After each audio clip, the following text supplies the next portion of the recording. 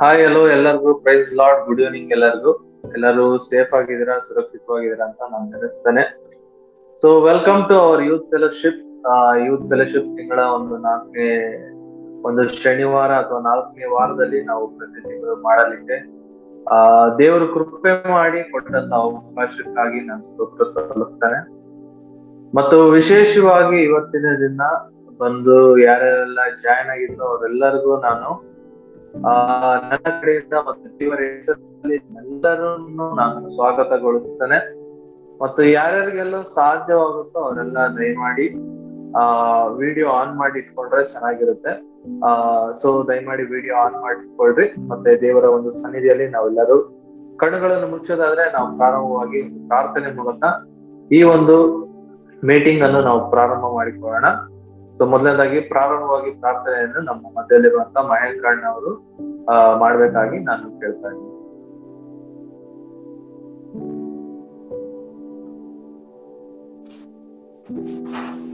Okay, ನಾವೆಲ್ಲರೂ ಸೇರಿ ಈ ಸಮಯದಲ್ಲಿ ನಾವು ಪ್ರಾರ್ಥನೆ ಮಾಡಿಕೊಳ್ಳೋಣ.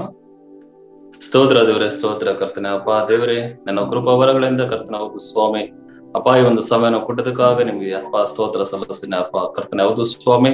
ದೇವರೇ, ನಾವು ಒಟ್ಟಿಗೆ ಇರುವಾತನು ಇದ್ದಾತನು ಎಲ್ಲಾ ಸಮಯಗಳಲ್ಲಿ ಕರ್ತನೆ ನಿನ್ನ ಕಾರ್ಯ ಮಾಡುವ ದೇವರು ನೀನು ಆಗುದಿರ ಹೌದು ಸ್ವಾಮಿ. ಕರ್ತನೆ ಈ ಒಂದು ಪ್ರಾರ್ಥನೆ ಅಪ್ಪ ನಡೆಸ್ಕೊಡುವಂತ ಅಪ್ಪ ಸಮಯವನ್ನು ಕೊಟ್ಟಿದ್ದಕ್ಕಾಗ ನಿಮಗೆ ಸ್ತೋತ್ರ ಸಲ್ಲಿಸ್ತೀನಿ ರಾಜ ದೇವರೇ. ಹೌದು ಸ್ವಾಮಿ ಕರ್ತನೆ, ಈ ಒಂದು ಫೆಲೋಶಿಪ್ ನಲ್ಲಿ ಅಪ್ಪ ಯೂತ್ ಫೆಲೋಶಿಪ್ ನಲ್ಲಿ ಕರ್ತನೆ ಹೌದು ಸ್ವಾಮಿ ಎಲ್ಲರೂ ಸೇರಿ ಬರುವಂತೆ ಅಪ್ಪ ನಿನ್ನ ಕೃಪೆಯನ್ನು ಅನುಗ್ರಹಿಸಿದ್ದಕ್ಕಾಗಿ ನಿಮಗೆ ಸ್ತೋತ್ರ ಸಲ್ಲಿಸ್ತೀನಿ ರಾಜ ಹೌದು ಸ್ವಾಮಿ. ಕರ್ತನೆ ಪ್ರಾರಂಭದಿಂದಲೂ ಕೊನೆಯವರೆಗೂ ಕರ್ತನೆ ನೀವು ಜೊತೆಗಾರನಾಗಿದ್ದು ಒಬ್ಬೊಬ್ಬರ ಮೂಲಕವಾಗಿ ಕರ್ತನೆ ಸೇವಕರು ಕರ್ತನೆ ಹೌದು ಸ್ವಾಮಿ ಹೊಸಪೇಟೆಯಿಂದ ಕರ್ತನೆ ಸಂದೇಶವನ್ನು ತಿಳಿಸುವಾಗ ಕರ್ತನೆ ಅವರೊಟ್ಟಿಗೆ ನೀವು ಮಾತನಾಡಿದೇವ್ರೆ ಹೌದು ಸ್ವಾಮಿ. ಕರ್ತನೆ ಈ ಒಂದು ಯೂತ್ ಫೆಲೋಶಿಪ್ ನಡೆಸುವಂತ ದೇವರ ಕೈಗಳನ್ನು ಅಪ್ಪ ದೇವರೇ ನೀನು ಮುದ್ದು ದೇವರೇ ಹೌದು ಸ್ವಾಮಿ. ಕರ್ತನೆ ಅಪ್ಪ ದೇವರೇ ಇನ್ನು ಹೆಚ್ಚಾಗಿ ದೇವರೇ ಅಪ್ಪ ನಿನ್ನ ಕೈಗೆ ಒಪ್ಪಿಸಿ ಕೊಡ್ತಾನೆ ರಾಜ, ಬಲಪಡಿಸು ನಡೆಸು ರಾಜ ದೇವರೇ. ಮುತ್ತುರಾಜನ ಕೈಗೆ ಒಪ್ಪಿಸಿ ಕೊಡ್ತಾನೆ ರಾಜ ದೇವರೇ. ಇದನ್ನು ನಡೆಸುವಂತ ಕರ್ತನೆ ಹೌದು ಸ್ವಾಮಿ ಕೈ ಹಾಕಿದಂತ ಈ ಒಂದು ಕೆಲಸವನ್ನು ಕರ್ತನೆ ಅದ್ಭುತ ರೀತಿಯಾಗಿ ಕರ್ತನೆ ಹೌದು ಸ್ವಾಮಿ ನೀನೇ ನೆರವೇರಿಸಬೇಕೆಂಬುದಾಗಿ ನಿಮ್ಮಲ್ಲಿ ಪ್ರಾರ್ಥನೆ ಮಾಡ್ತಿದ್ರು ರಾಜ ದೇವರೇ. ಎಲ್ಲರೂ ಸೇರಿ ಕರ್ತನೆ ಹೌದು ಸ್ವಾಮಿ ಈ ಒಂದು ಝೂಮ್ ಮೀಟಿಂಗ್ ನಲ್ಲಿ ಅಪ್ಪ ದೇವರೇ ಹೌದು ಸ್ವಾಮಿ ಯೂತ್ ಫೆಲೋಶಿಪ್ ಮೀಟಿಂಗ್ ನಲ್ಲಿ ಕರ್ತನೆ ಸೇರಿ ಬರುವಾಗ ಕರ್ತನೆ ದೇವರೇ ನಿನ್ನ ಸನ್ನಿಧಾನಕ್ಕೆ ಅಪ್ಪ ದೇವ್ರ ನೀನು ವಾಗ್ದಾನ ಮಾಡಿದೀಯ ರಾಜ. ಎಲ್ಲಿ ಇಬ್ಬರು ಕುಳಿತು ನನ್ನ ನಾಮದಲ್ಲಿ ಧ್ಯಾನಿಸುತ್ತಾರೋ ಅವರ ಮಧ್ಯದಲ್ಲಿ ನಾನು ಇರುತ್ತೇನೆ ಎಂಬುದಾಗಿ ಕರ್ತನೆ ನೀನು ವಾಗ್ದಾನ ಮಾಡಿದ್ದೀರಿ ರಾಜ ಹೌದು ಸ್ವಾಮಿ. ಅದೇ ರೀತಿಯಲ್ಲಿ ಕರ್ತನೆ ಹೌದು ಸ್ವಾಮಿ ಈ ಒಂದು ಸಮಯದಲ್ಲಿ ಕರ್ತನೆ ನಾವು ಪ್ರಾರ್ಥನೆ ಮಾಡುವಾಗ ಕರ್ತನೆ ನಾವು ಕಣ್ಣೆತ್ತಿ ಪರ್ವತದ ಕಡೆಗೆ ನೋಡುವಾಗ ಕರ್ತನೆ ಹೌದು ಸ್ವಾಮಿ ನೀನು ಸದುತ್ರವನ್ನು ಕೊಡುವಾತು ನೀನು ಆಗಿದೆ ರಾಜ ಹೌದು ಸ್ವಾಮಿ. ಕರ್ತನೆ ಅಪ್ಪ ದೇವರ ಜಕ್ಕಾರನ್ನು ಯಾವ ರೀತಿ ಕರ್ತನೆ ಹೌದು ಸ್ವಾಮಿ ನಿನ್ನನ್ನು ನೋಡ್ಬೇಕು, ನಿನ್ನ ಮುಖ ದರ್ಶನವನ್ನು ಕಾಣ್ಬೇಕೆಂಬುದಾಗಿ ಆಸೆಯಿಂದ ಕರ್ತನೆ ಹೌದು ಸ್ವಾಮಿ. ಕರ್ತನೆ ಆ ಮಗನು ಅಪ್ಪ ದೇವರೇ ನಿನ್ನನ್ನು ಹಿಂಬಾಲಿಸುವಾಗ ದೇವರೇ ಹೌದು ಸ್ವಾಮಿ ನಮ್ಮನ್ನು ಕೂಡ ಸಹ ಕರ್ತನೆ ಈ ಒಂದು ಸಮಯದಲ್ಲಿ ಕರ್ತನೆ ಅಪ್ಪ ನಿಮ್ಮನ್ನು ಎದುರು ನೋಡುವರಾಗೆ ನಿಮ್ಮ ಮುಖ ದರ್ಶನವನ್ನು ಅಪ್ಪ ನೋಡುವರಾಗೆ ನಂಬಿಕೆಯಿಂದ ನಡೆಯುವಂತ ಮಕ್ಕಳಾಗಿರ್ಲಿಕ್ಕೆ ಕೃಪೆಯನ್ನು ಅನುಗ್ರಹಿಸಿ ನಡೆಸಬೇಕೆಂಬುದಾಗಿ ದೇವರೇ ಹೌದು ಸ್ವಾಮಿ. ಕರ್ತನೆ ಈ ಒಂದು ಪ್ರಾರ್ಥನೆ ಮುಟ್ಟಿದ್ದಕ್ಕಾಗಿ ಸ್ತೋತ್ರ ಸಲ್ಲಿಸ್ತೀನಿ ರಾಜ ದೇವರೇ ಹೌದು ಸ್ವಾಮಿ. ಎಲ್ಲರೂ ಸೇರಿ ಕೂಡಿ ದೇವರೇ ನನ್ನ ಸನ್ನಿಧಾನದಲ್ಲಿ ಕುಳಿತಿರುವಾಗ ಕರ್ತನೆ ನೀವು ಜೊತೆಗಾರನಾಗಿದ್ದು ಕೃಪೆಯನ್ನು ಅನುಗ್ರಹಿಸಿ ನಡೆಸಬೇಕೆಂಬುದಾಗಿ ಬೇಗನೆ ಬರುವಂತ ನಜರೇತಿನ ಯೇಸು ನಾಮದಲ್ಲಿ ಬೇಡಿ ವಂದನೆ ತಂದೆ, ಆಮೆನ್. Thank you ಮಹೇಂದ್ರಣ್ಣ.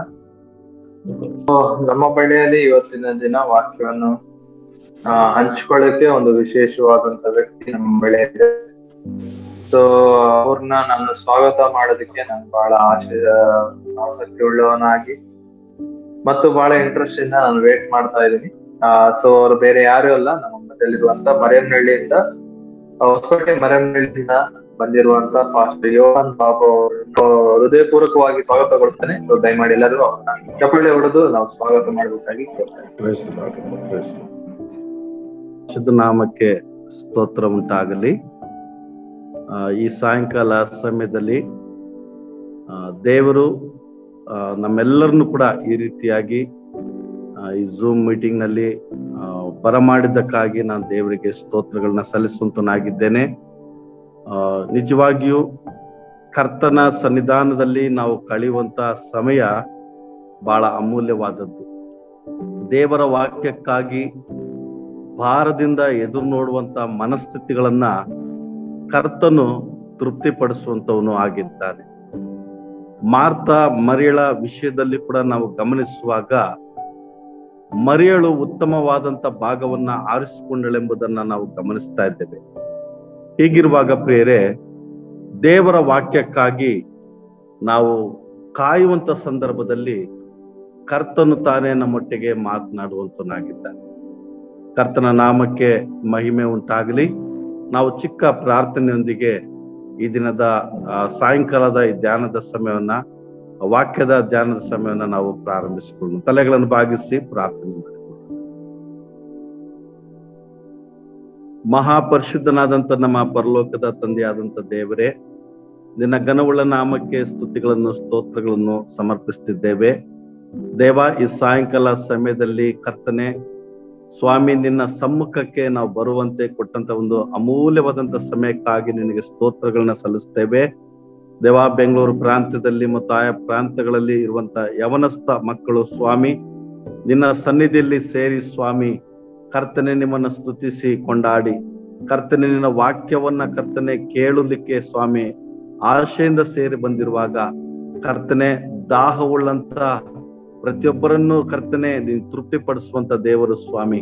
ಕರ್ತನಿನ ವಾಕ್ಯಕ್ಕಾಗಿ ಎದುರು ನೋಡುತ್ತಿರುವಾಗ ನಿಮ್ಮ ಪರಿಶುದ್ಧಾತ್ಮನ ಮುಖಾಂತರವಾಗಿ ನೀವು ಮಾತನಾಡಿ ನಮ್ಮನ್ನ ಬಲಪಡಿಸಿ ಆಶೀರ್ವಾದ ಮಾಡಿ ನಡೆಸಿ ನೀನು ಮಹಿಮೆ ಹೊಂದಬೇಕೆಂದು ಈ ಸಾಯಂಕಾಲದ ಈ ಧ್ಯಾನದ ಸಮಯವನ್ನ ನೀನು ಆಶೀರ್ವಾದ ಮಾಡಬೇಕೆಂಬುದಾಗಿ ನಜರೇತಿನ ಯೇಸುವಿನ ದಿವ್ಯನಾಮದಲ್ಲಿ ಸ್ತುತಿಗಳೊಂದಿಗೆ ಪ್ರಾರ್ಥಿಸಿ ಹೊಂದಿದ್ದೇವೆ ನಮ್ಮ ಪ್ರಿಯ ಪರಲೋಕ ತಂದೆಯೇ, ಆಮೇನ್. ಕರ್ತನ ನಾಮಕ್ಕೆ ಸ್ತೋತ್ರ ಉಂಟಾಗಲಿ. ನಾವು ಇದನ್ನ ಧ್ಯಾನ ಮಾಡುವಂತ ವಾಕ್ಯ ಭಾಗ ರೋಮಾಪುರದವರಿಗೆ ಬರೆದ ಪತ್ರಿಕೆ, ಪೌಲನು ರೋಮಾಪುರದವರಿಗೆ ಬರೆದ ಪತ್ರಿಕೆ 6ನೇ ಅಧ್ಯಾಯ 14ನೇ ವಚನದಿಂದ 18ನೇ ವಚನದವರೆಗೂ ನಾವು ಓದಿಕೊಳ್ಳೋಣ. ಯಾರಾದರೂ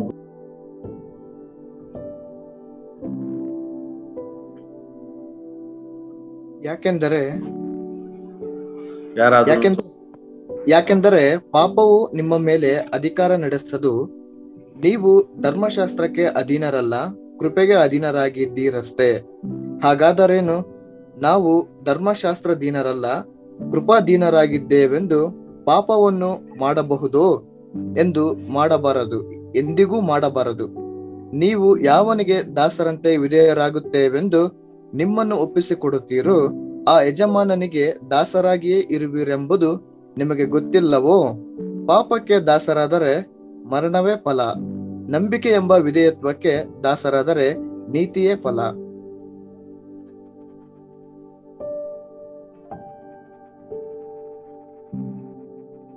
ಓಕೆ, 17-18 ಸರಿ. ಕರ್ತನ ಪರಿಶುದ್ಧ ನಾಮಕ್ಕೆ ಸ್ತೋತ್ರ ಉಂಟಾಗಲಿ. ಇದನ್ನ ನಾವು ಧ್ಯಾನ ಮಾಡುವಂತ ಅಂಶ ಪಾಪದಿಂದ ಬಿಡುಗಡೆ. ಪಾಪದಿಂದ ಬಿಡುಗಡೆ ಎಂಬಂತ ಮಾತಿನ ಮೇಲೆ ದೇವರ ವಾಕ್ಯವನ್ನ ನಾವು ಧ್ಯಾನ ಮಾಡಿಕೊಳ್ಳೋಣ ಪ್ರೇರೆ.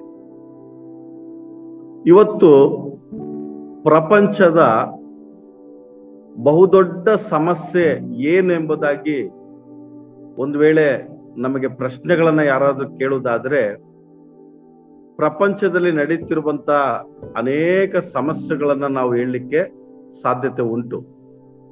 ಆದರೆ ನಿಜವಾದಂತ ಸಮಸ್ಯೆ ಏನಂತಂದ್ರೆ ಪಾಪ.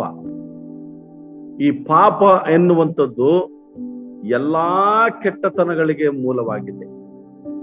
ಎಲ್ಲಾ ದುಷ್ಟತನ, ಕೆಟ್ಟತನ, ಅಪರಾಧ ಕೃತ್ಯಗಳು, ದೋಷ ಕಾರ್ಯಗಳು ಇವೆಲ್ಲವನ್ನ ಮಾಡ್ತಿರುವಂತದಕ್ಕೆ ಕಾರಣ ಏನಂತಂದ್ರೆ ಮಾನವನಲ್ಲಿರುವಂತ ಒಂದು ಪಾಪವೇ ಎಂಬುದಾಗಿ ನಾವಿಲ್ಲಿ ಗಮನಿಸ್ತಾ ಇದ್ದೇವೆ ಪ್ರೇರೆ. ಸರಿ, ಪಾಪ ಎಂದರೆ ಏನು? ಪಾಪ ಎಂದರೆ ಏನು ಎಂಬುದಾಗಿ ನಾವು ಆಲೋಚನೆ ಮಾಡುವಾಗ ಪ್ರೇರೆ, 1ನೇ ಯೋಹಾನ 3ನೇ ಅಧ್ಯಾಯ 4ನೇ ವಚನದಲ್ಲಿ ನಾವು ಗಮನಿಸುವಾಗ ಪಾಪವು ಅಧರ್ಮವೇ ಎಂಬುದಾಗಿ ನಾವು ನೋಡ್ತಾ ಇದ್ದೇವೆ. ಪಾಪವು ಏನಂದ್ರೆ ಅಧರ್ಮ, ಅದು ಧರ್ಮ ಅಲ್ಲ. ದೇವರ ನೀತಿಗೆ ಮೆಚ್ಚುಗೆಯಾಗುವಂಥದ್ದು ಅಲ್ಲವೇ ಅಲ್ಲ. ಅದು ದೇವರಿಗೆ ವಿರುದ್ಧವಾದದ್ದು. ಆದ್ದರಿಂದ ಪಾಪವು ಅಧರ್ಮವೇ ಎಂಬುದಾಗಿ ನಾವು ನೋಡ್ತಾ ಇದ್ದೇವೆ. ಧರ್ಮ ಮಾರ್ಗವನ್ನ ವ್ಯತಿರೇಕಿಸುವಂಥದ್ದು, ಧರ್ಮ ಕಾರ್ಯಗಳನ್ನ ವ್ಯತಿರೇಕಿಸುವಂಥದ್ದು, ಧರ್ಮದ ಸಂಗತಿಗಳನ್ನ ವಿರೋಧಿಸುವಂಥದ್ದೇ ಈ ಪಾಪ. ಅದರಿಂದ ಪಾಪವು ಅಧರ್ಮವೇ ಎಂಬುದಾಗಿ ನಾವು ನೋಡ್ತಾ ಇದ್ದೇವೆ.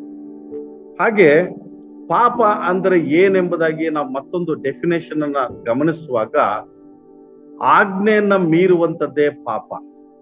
ಆದಮ ಹವರು ಮೂಲ ಪಿತೃಗಳು, ಅಂದ್ರೆ ಆದಮ ಹವರು ದೇವರು ಕೊಟ್ಟಂತ ಆಜ್ಞೆಯನ್ನು ಅವರು ಮೀರಿದ್ದರಿಂದ ಅವರು ಪಾಪಕ್ಕೆ ಒಳಗಾದರೆಂಬುದಾಗಿ ನಾವು ಗಮನಿಸ್ತಾ ಇದ್ದೇವೆ. ಆಜ್ಞೆಯನ್ನ ಮೀರುವಂತದ್ದೇ ಪಾಪ ಎಂಬುದಾಗಿ ದೇವರ ವಾಕ್ಯದಲ್ಲಿ ನಾವು ಗಮನಿಸ್ತಾ ಇದ್ದೇವೆ ಪ್ರಿಯರೇ.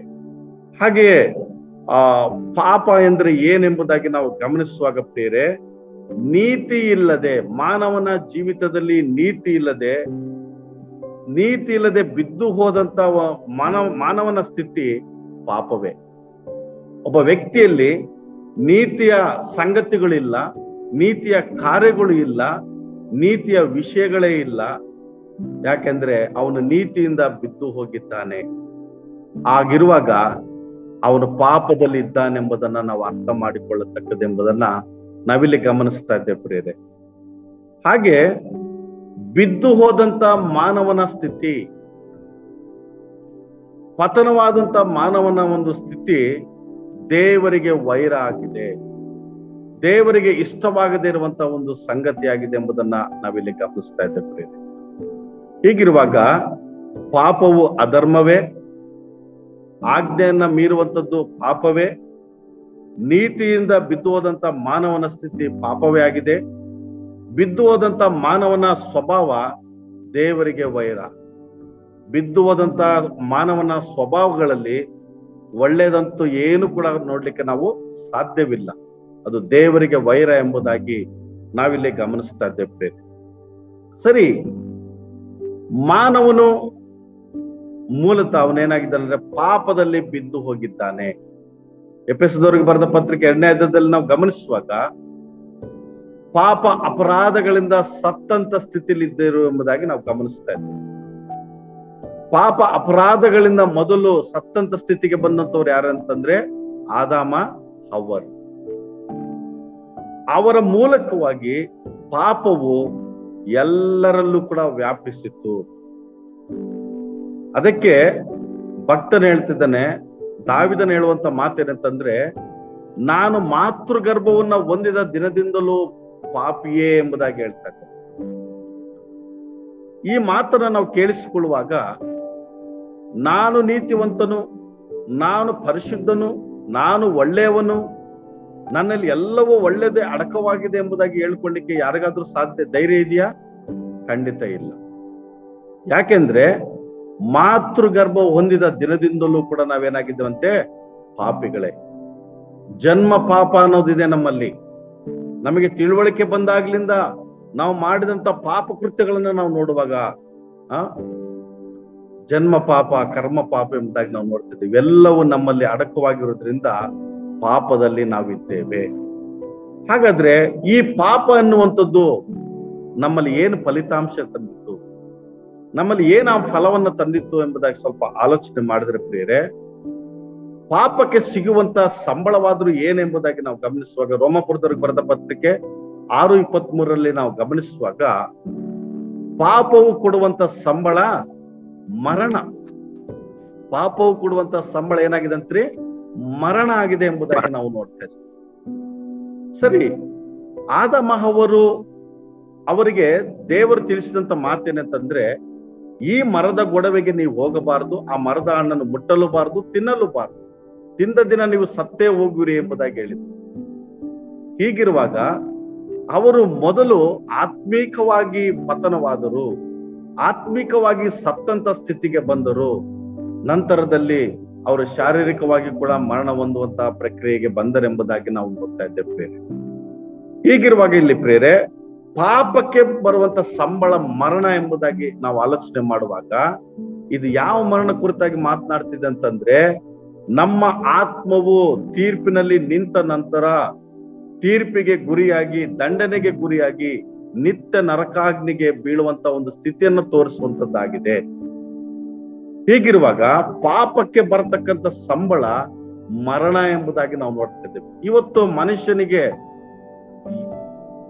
ಭಯ, ಯಾವ ವಿಷಯವನ್ನ ಹೇಳಿದ್ರೆ ಭಯ ಆಗ್ತದೆ, ಯಾವ ವಿಷಯವನ್ನ ಹೇಳಿದ್ರೆ ಭಯ ಆಗ್ತದೆ ಎಂಬುದಾಗಿ ನಾವು ಸ್ವಲ್ಪ ಆಲೋಚನೆ ಮಾಡಿದ್ರೆ ಪ್ರೇರೆ, ಮರಣ ಅಂದ್ರೆ ಭಯ ಅವನಿಗೆ. ಬೇರೆ ಎಲ್ಲಾ ಭಯಗಳನ್ನು ಅವನು ಜಯಿಸಬಹುದು, ಆದ್ರೆ ಮರಣ ಬರ್ತದೆ ಎಂಬುದಾಗಿ ಹೇಳುವಾಗ ಅವನು ಅದನ್ನ ಸಹಿಸಿಕೊಳ್ಳಿಕ್ಕೆ ಸಾಧ್ಯವಿಲ್ಲ ಪ್ರಿಯರೇ. ಹೀಗಿರುವಾಗ ಈ ಮರಣ ಭಯವನ್ನ ಜನರು ಮರೆತು ಇವತ್ತು ಪಾಪದಲ್ಲಿ ಲೀನರಾಗಿ, ಪಾಪದಲ್ಲಿ ಸಂತೋಷ ಪಡುತ್ತಾ, ಪಾಪದಲ್ಲಿ ಮುಳುಗಿ, ಪಾಪದಲ್ಲಿ ಅವರು ಜೀವಿಸ್ತಾ ಇದ್ದಾರೆ. ಆದರೆ ಕಡೆಗೆ ಅದು ಬೆಂಕಿಯ ಕೆರೆಗೆ ನಡೆಸ್ತದೆ ಎಂಬಂತ ಒಂದು ಸಂಗತಿಯನ್ನ ಅನೇಕರು ಮರೆತು ಹೋಗಿದ್ದಾರೆ. ಪಾಪಕ್ಕೆ ಬರತಕ್ಕಂತ ಸಂಬಳ ಮರಣ ಎಂಬುದಾಗಿ ರೋಮಾಪುರದವರಿಗೆ ಬರೆದ ಪತ್ರಿಕೆ 6:23 ನಾವು ಗಮನಿಸ್ತಾ ಇದ್ದೇವೆ.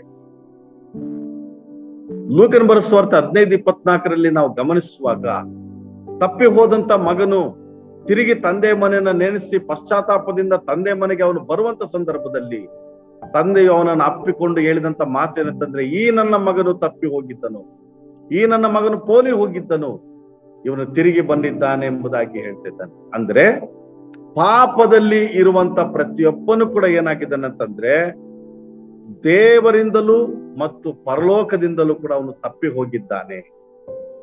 ಪಾಪದಲ್ಲಿರುವಂತ ಪ್ರತಿಯೊಬ್ಬನು ಕೂಡ ದೇವರಿಂದ ತಪ್ಪಿ ಹೋಗಿದ್ದಾನೆ ಮತ್ತು ಪರಲೋಕದಿಂದ ಅವನು ತಪ್ಪಿ ಹೋಗಿದ್ದಾನೆ ಎಂಬುದನ್ನು ನೋಡ್ತಿದ್ದ. ಇದು ಭಯಂಕರವಾದಂತ ಒಂದು ಸ್ಥಿತಿ ಪ್ರಿಯರೇ.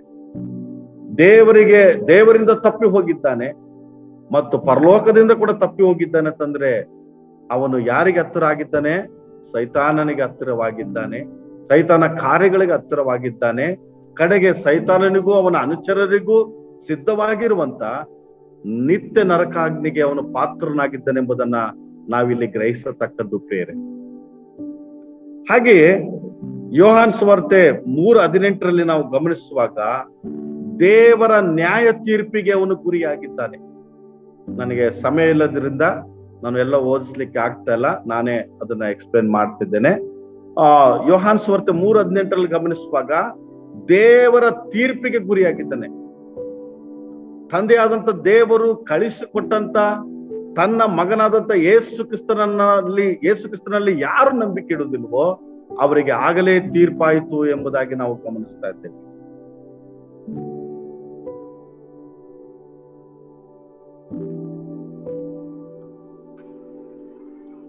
ಯಾರು ಕ್ರಿಸ್ತನನ್ನ ಅಂಗೀಕರಿಸಲಿಲ್ಲವೋ, ಯಾರು ಸ್ವೀಕರಿಸಲಿಲ್ಲವೋ ಅವರಿಗೆ ಆಗಲೇ ತೀರ್ಪಾಯಿತು ಎಂಬುದಾಗಿ ನಾವಿಲ್ಲಿ ಗಮನಿಸುವಂತವರಾಗಿದ್ದೇವೆ ಪ್ರೇರೆ.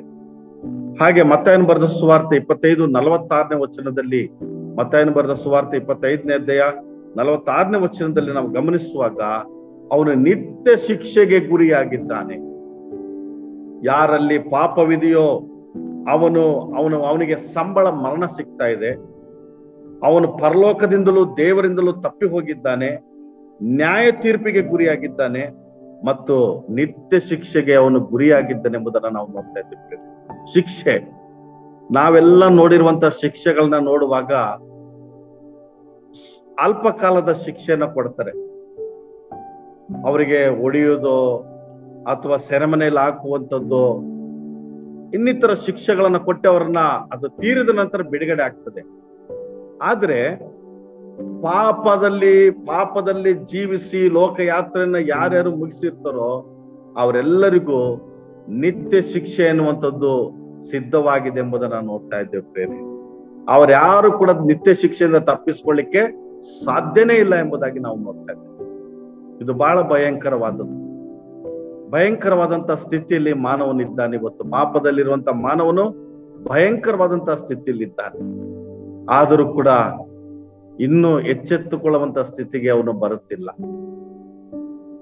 ಹಾಗೆ ನಾವು ಗಮನಿಸುವಂತ ಸಂದರ್ಭದಲ್ಲಿ ಪ್ರೇರೆ, ಯೂದನ ಪತ್ರಿಕೆ 7ನೇ ನಾವು ನೋಡುವಾಗ ನಿತ್ಯವಾದಂತ ಅಗ್ನಿಯ ದಂಡನೆಗೆ ಗುರಿಯಾಗಿದ್ದಾನೆ. ಯೂದನ ಪತ್ರಿಕೆ 7ನೇ ನೋಡ್ತಾ ಇದ್ದೀವಿ. ನಿತ್ಯವಾದಂತ ಅಗ್ನಿಯ ದಂಡನೆಗೆ ಗುರಿಯಾಗಿದ್ದಾನೆ. ಸ್ವಲ್ಪ ಕಾಲ ಅಗ್ನಿಯೊಳಗೆ ಹಾಕಿ ಅವನ ಮೇಲೆ ಪಶ್ಚಾತ್ತಾಪ ಪಟ್ಟು ಮನಮರುಗಿ ದೇವರು ಅಲ್ಲಿಂದ ಮತ್ತೆ ಕರ್ಕೊಂಡು ಬರ್ತಾನೆ ಎಂಬಂತ ನಿರೀಕ್ಷೆ ಅಂತೂ ಖಂಡಿತ ಇಲ್ಲ. ಪರಲೋಕವು ಹೇಗೆ ನಿತ್ಯವಾಗಿರ್ತದೋ ನರಕವು ಕೂಡ ಹಾಗೇ ನಿತ್ಯವಾಗಿರ್ತದೆ. ಅಲ್ಲಿ ಹಾಕಲ್ಪಟ್ಟಂತವ್ರು ನಿತ್ಯವಾಗಿ ದಂಡನೆಯಲ್ಲಿ ಆ ಶಿಕ್ಷೆಯಲ್ಲಿ ಇರ್ತಾರೆ. ಅಲ್ಲಿರುವಂತ ಬೆಂಕಿ ಆರುವುದಿಲ್ಲ, ಅಲ್ಲಿರುವಂತ ಹುಳವು ಸಾಯುವುದಿಲ್ಲ ಎಂಬಂತ ಮಾತನ್ನು ನೋಡ್ತಾರೆ. ಹೀಗಿರುವಾಗ ಪ್ರಿಯರೇ, ಪಾಪಕ್ಕೆ ಬರುವಂತ ಫಲಿತಾಂಶಗಳನ್ನ ನೋಡ್ತಾ ಇದ್ದೇವೆ. ಈ ಫಲಿತಾಂಶ ಆಘಾತಕಾರಿಯಾಗಿದೆ. ಅದು ಮನುಷ್ಯನಿಗೆ ಭಯವನ್ನು ಹುಟ್ಟಿಸುವಂತದ್ದಾಗಿದೆ. ಅವನು ತಿರುಗಿ ಬದಲಾವಣೆ ಮಾಡಿಕೊಳ್ಳಿಕ್ಕೆ ಅವಕಾಶ ಕೊಡುವಂತದ್ದಾಗಿದೆ. ಆದರೆ ಮನುಷ್ಯನಲ್ಲಿ ಬದಲಾಗುವಂತ ಒಂದು ಸ್ಥಿತಿ ಕಾಣಿಸುತ್ತಿಲ್ಲ ಬೇರೆ. ಹಾಗೆ ಪ್ರಕಟಣೆ ಗ್ರಂಥ 20ನೇ ಅಧ್ಯಾಯ 14ನೇ ವಚನದಲ್ಲಿ ನಾವು ಗಮನಿಸುವಾಗ ಬೆಂಕಿಯ ಕೆರೆಗೆ ದೊಬ್ಬಲ್ಪಡ್ತಾನಂತೆ. ಎಲ್ಲಿಗಂತಾರೆ? ಬೆಂಕಿಯ ಕೆರೆಗೆ ಅವನು ದೊಬ್ಬಲ್ಪಡ್ತಾನೆ. ಕೆರೆ, ನಾವೆಲ್ಲರೂ ಕೂಡ ಕೆರೆಗಳನ್ನ ನೋಡಿದ್ದೇವೆ, ನಾವು ಈಜಾಡಿದ್ದೇವೆ, ಆಹ್ಲಾದಕರವಾಗಿರ್ತದೆ. ಅದರಲ್ಲಿ ಇರೋಷ್ಟುವರೆಗೂ ನಾವು ತಂಪಾಗಿ ನೆಮ್ಮದಿಯಾಗಿರ್ತೇವೆ. ಆದ್ರೆ ಬೆಂಕಿಯ ಕೆರೆಯಲ್ಲಿ ಆ ರೀತಿಯಾಗಿರ್ಲಿಕ್ಕೆ ಸಾಧ್ಯನೇ ಇಲ್ಲ. ಧನವಂತನ ಹೇಳ್ತಾ ಇದ್ದಾನೆ, ಈ ಯಾತನೆಯಲ್ಲಿದ್ದೇನೆ ನಾನು, ಈ ಯಾತನೆಯನ್ನು ನಾನು ಅನುಭವಿಸ್ತಾ ಇದ್ದೇನೆ ಎಂಬುದಾಗಿ ಹೇಳ್ತಾ ಇದ್ದೇನೆ. ಬೇರೆ ಅಲ್ಲಿರುವಂತ ಬೆಂಕಿ ಆರುವುದಿಲ್ಲ, ಅದು ಬೆಂಕಿಯ ಕೆರೆಯಲ್ಲಿ ಹಾಕಲ್ಪಡುವಂತ ಸ್ಥಿತಿನ ನೋಡ್ತಾ ಇದ್ದೇವೆ. ಹೀಗಿರುವಾಗ ಪಾಪಕ್ಕೆ ಬರತಕ್ಕಂತ ಸಂಬಳ ಮರಣಕ್ಕೆ ಪಾತ್ರನಾಗಿದ್ದಾನೆ. ದೇವರಿಂದಲೂ ಪರಲೋಕದಿಂದಲೂ ದೂರ ತಪ್ಪಿ ಹೋಗಿದ್ದವನಾಗಿದ್ದಾನೆ. ನ್ಯಾಯ ತೀರ್ಪಿಗೆ ಗುರಿಯಾಗಿದ್ದಾನೆ, ನಿತ್ಯ ಶಿಕ್ಷೆಗೆ ಗುರಿಯಾಗಿದ್ದಾನೆ, ನಿತ್ಯವಾದಂತ ಅಗ್ನಿಯ ದಂಡನೆಗೆ ಪಾತ್ರನಾಗಿದ್ದಾನೆ, ಬೆಂಕಿಯ ಕೆರೆಗೆ ದೊಬ್ಬಲ್ಪಡುವಂತವನು ಆಗಿದ್ದಾನೆ. ಹೀಗಿರುವಾಗ ಈ ಪಾಪದಿಂದ ನಾನು ಬಿಡುಗಡೆ ಹೊಂದಬೇಕು, ಈ ಪಾಪದಿಂದ ನಾನು ವಿಮುಕ್ತಿ ಹೊಂದಬೇಕು. ಈ ಭಯಂಕರವಾದಂತ ಪಾಪದ ಜೀವಿತ ನನಗೆ ಬೇಡ.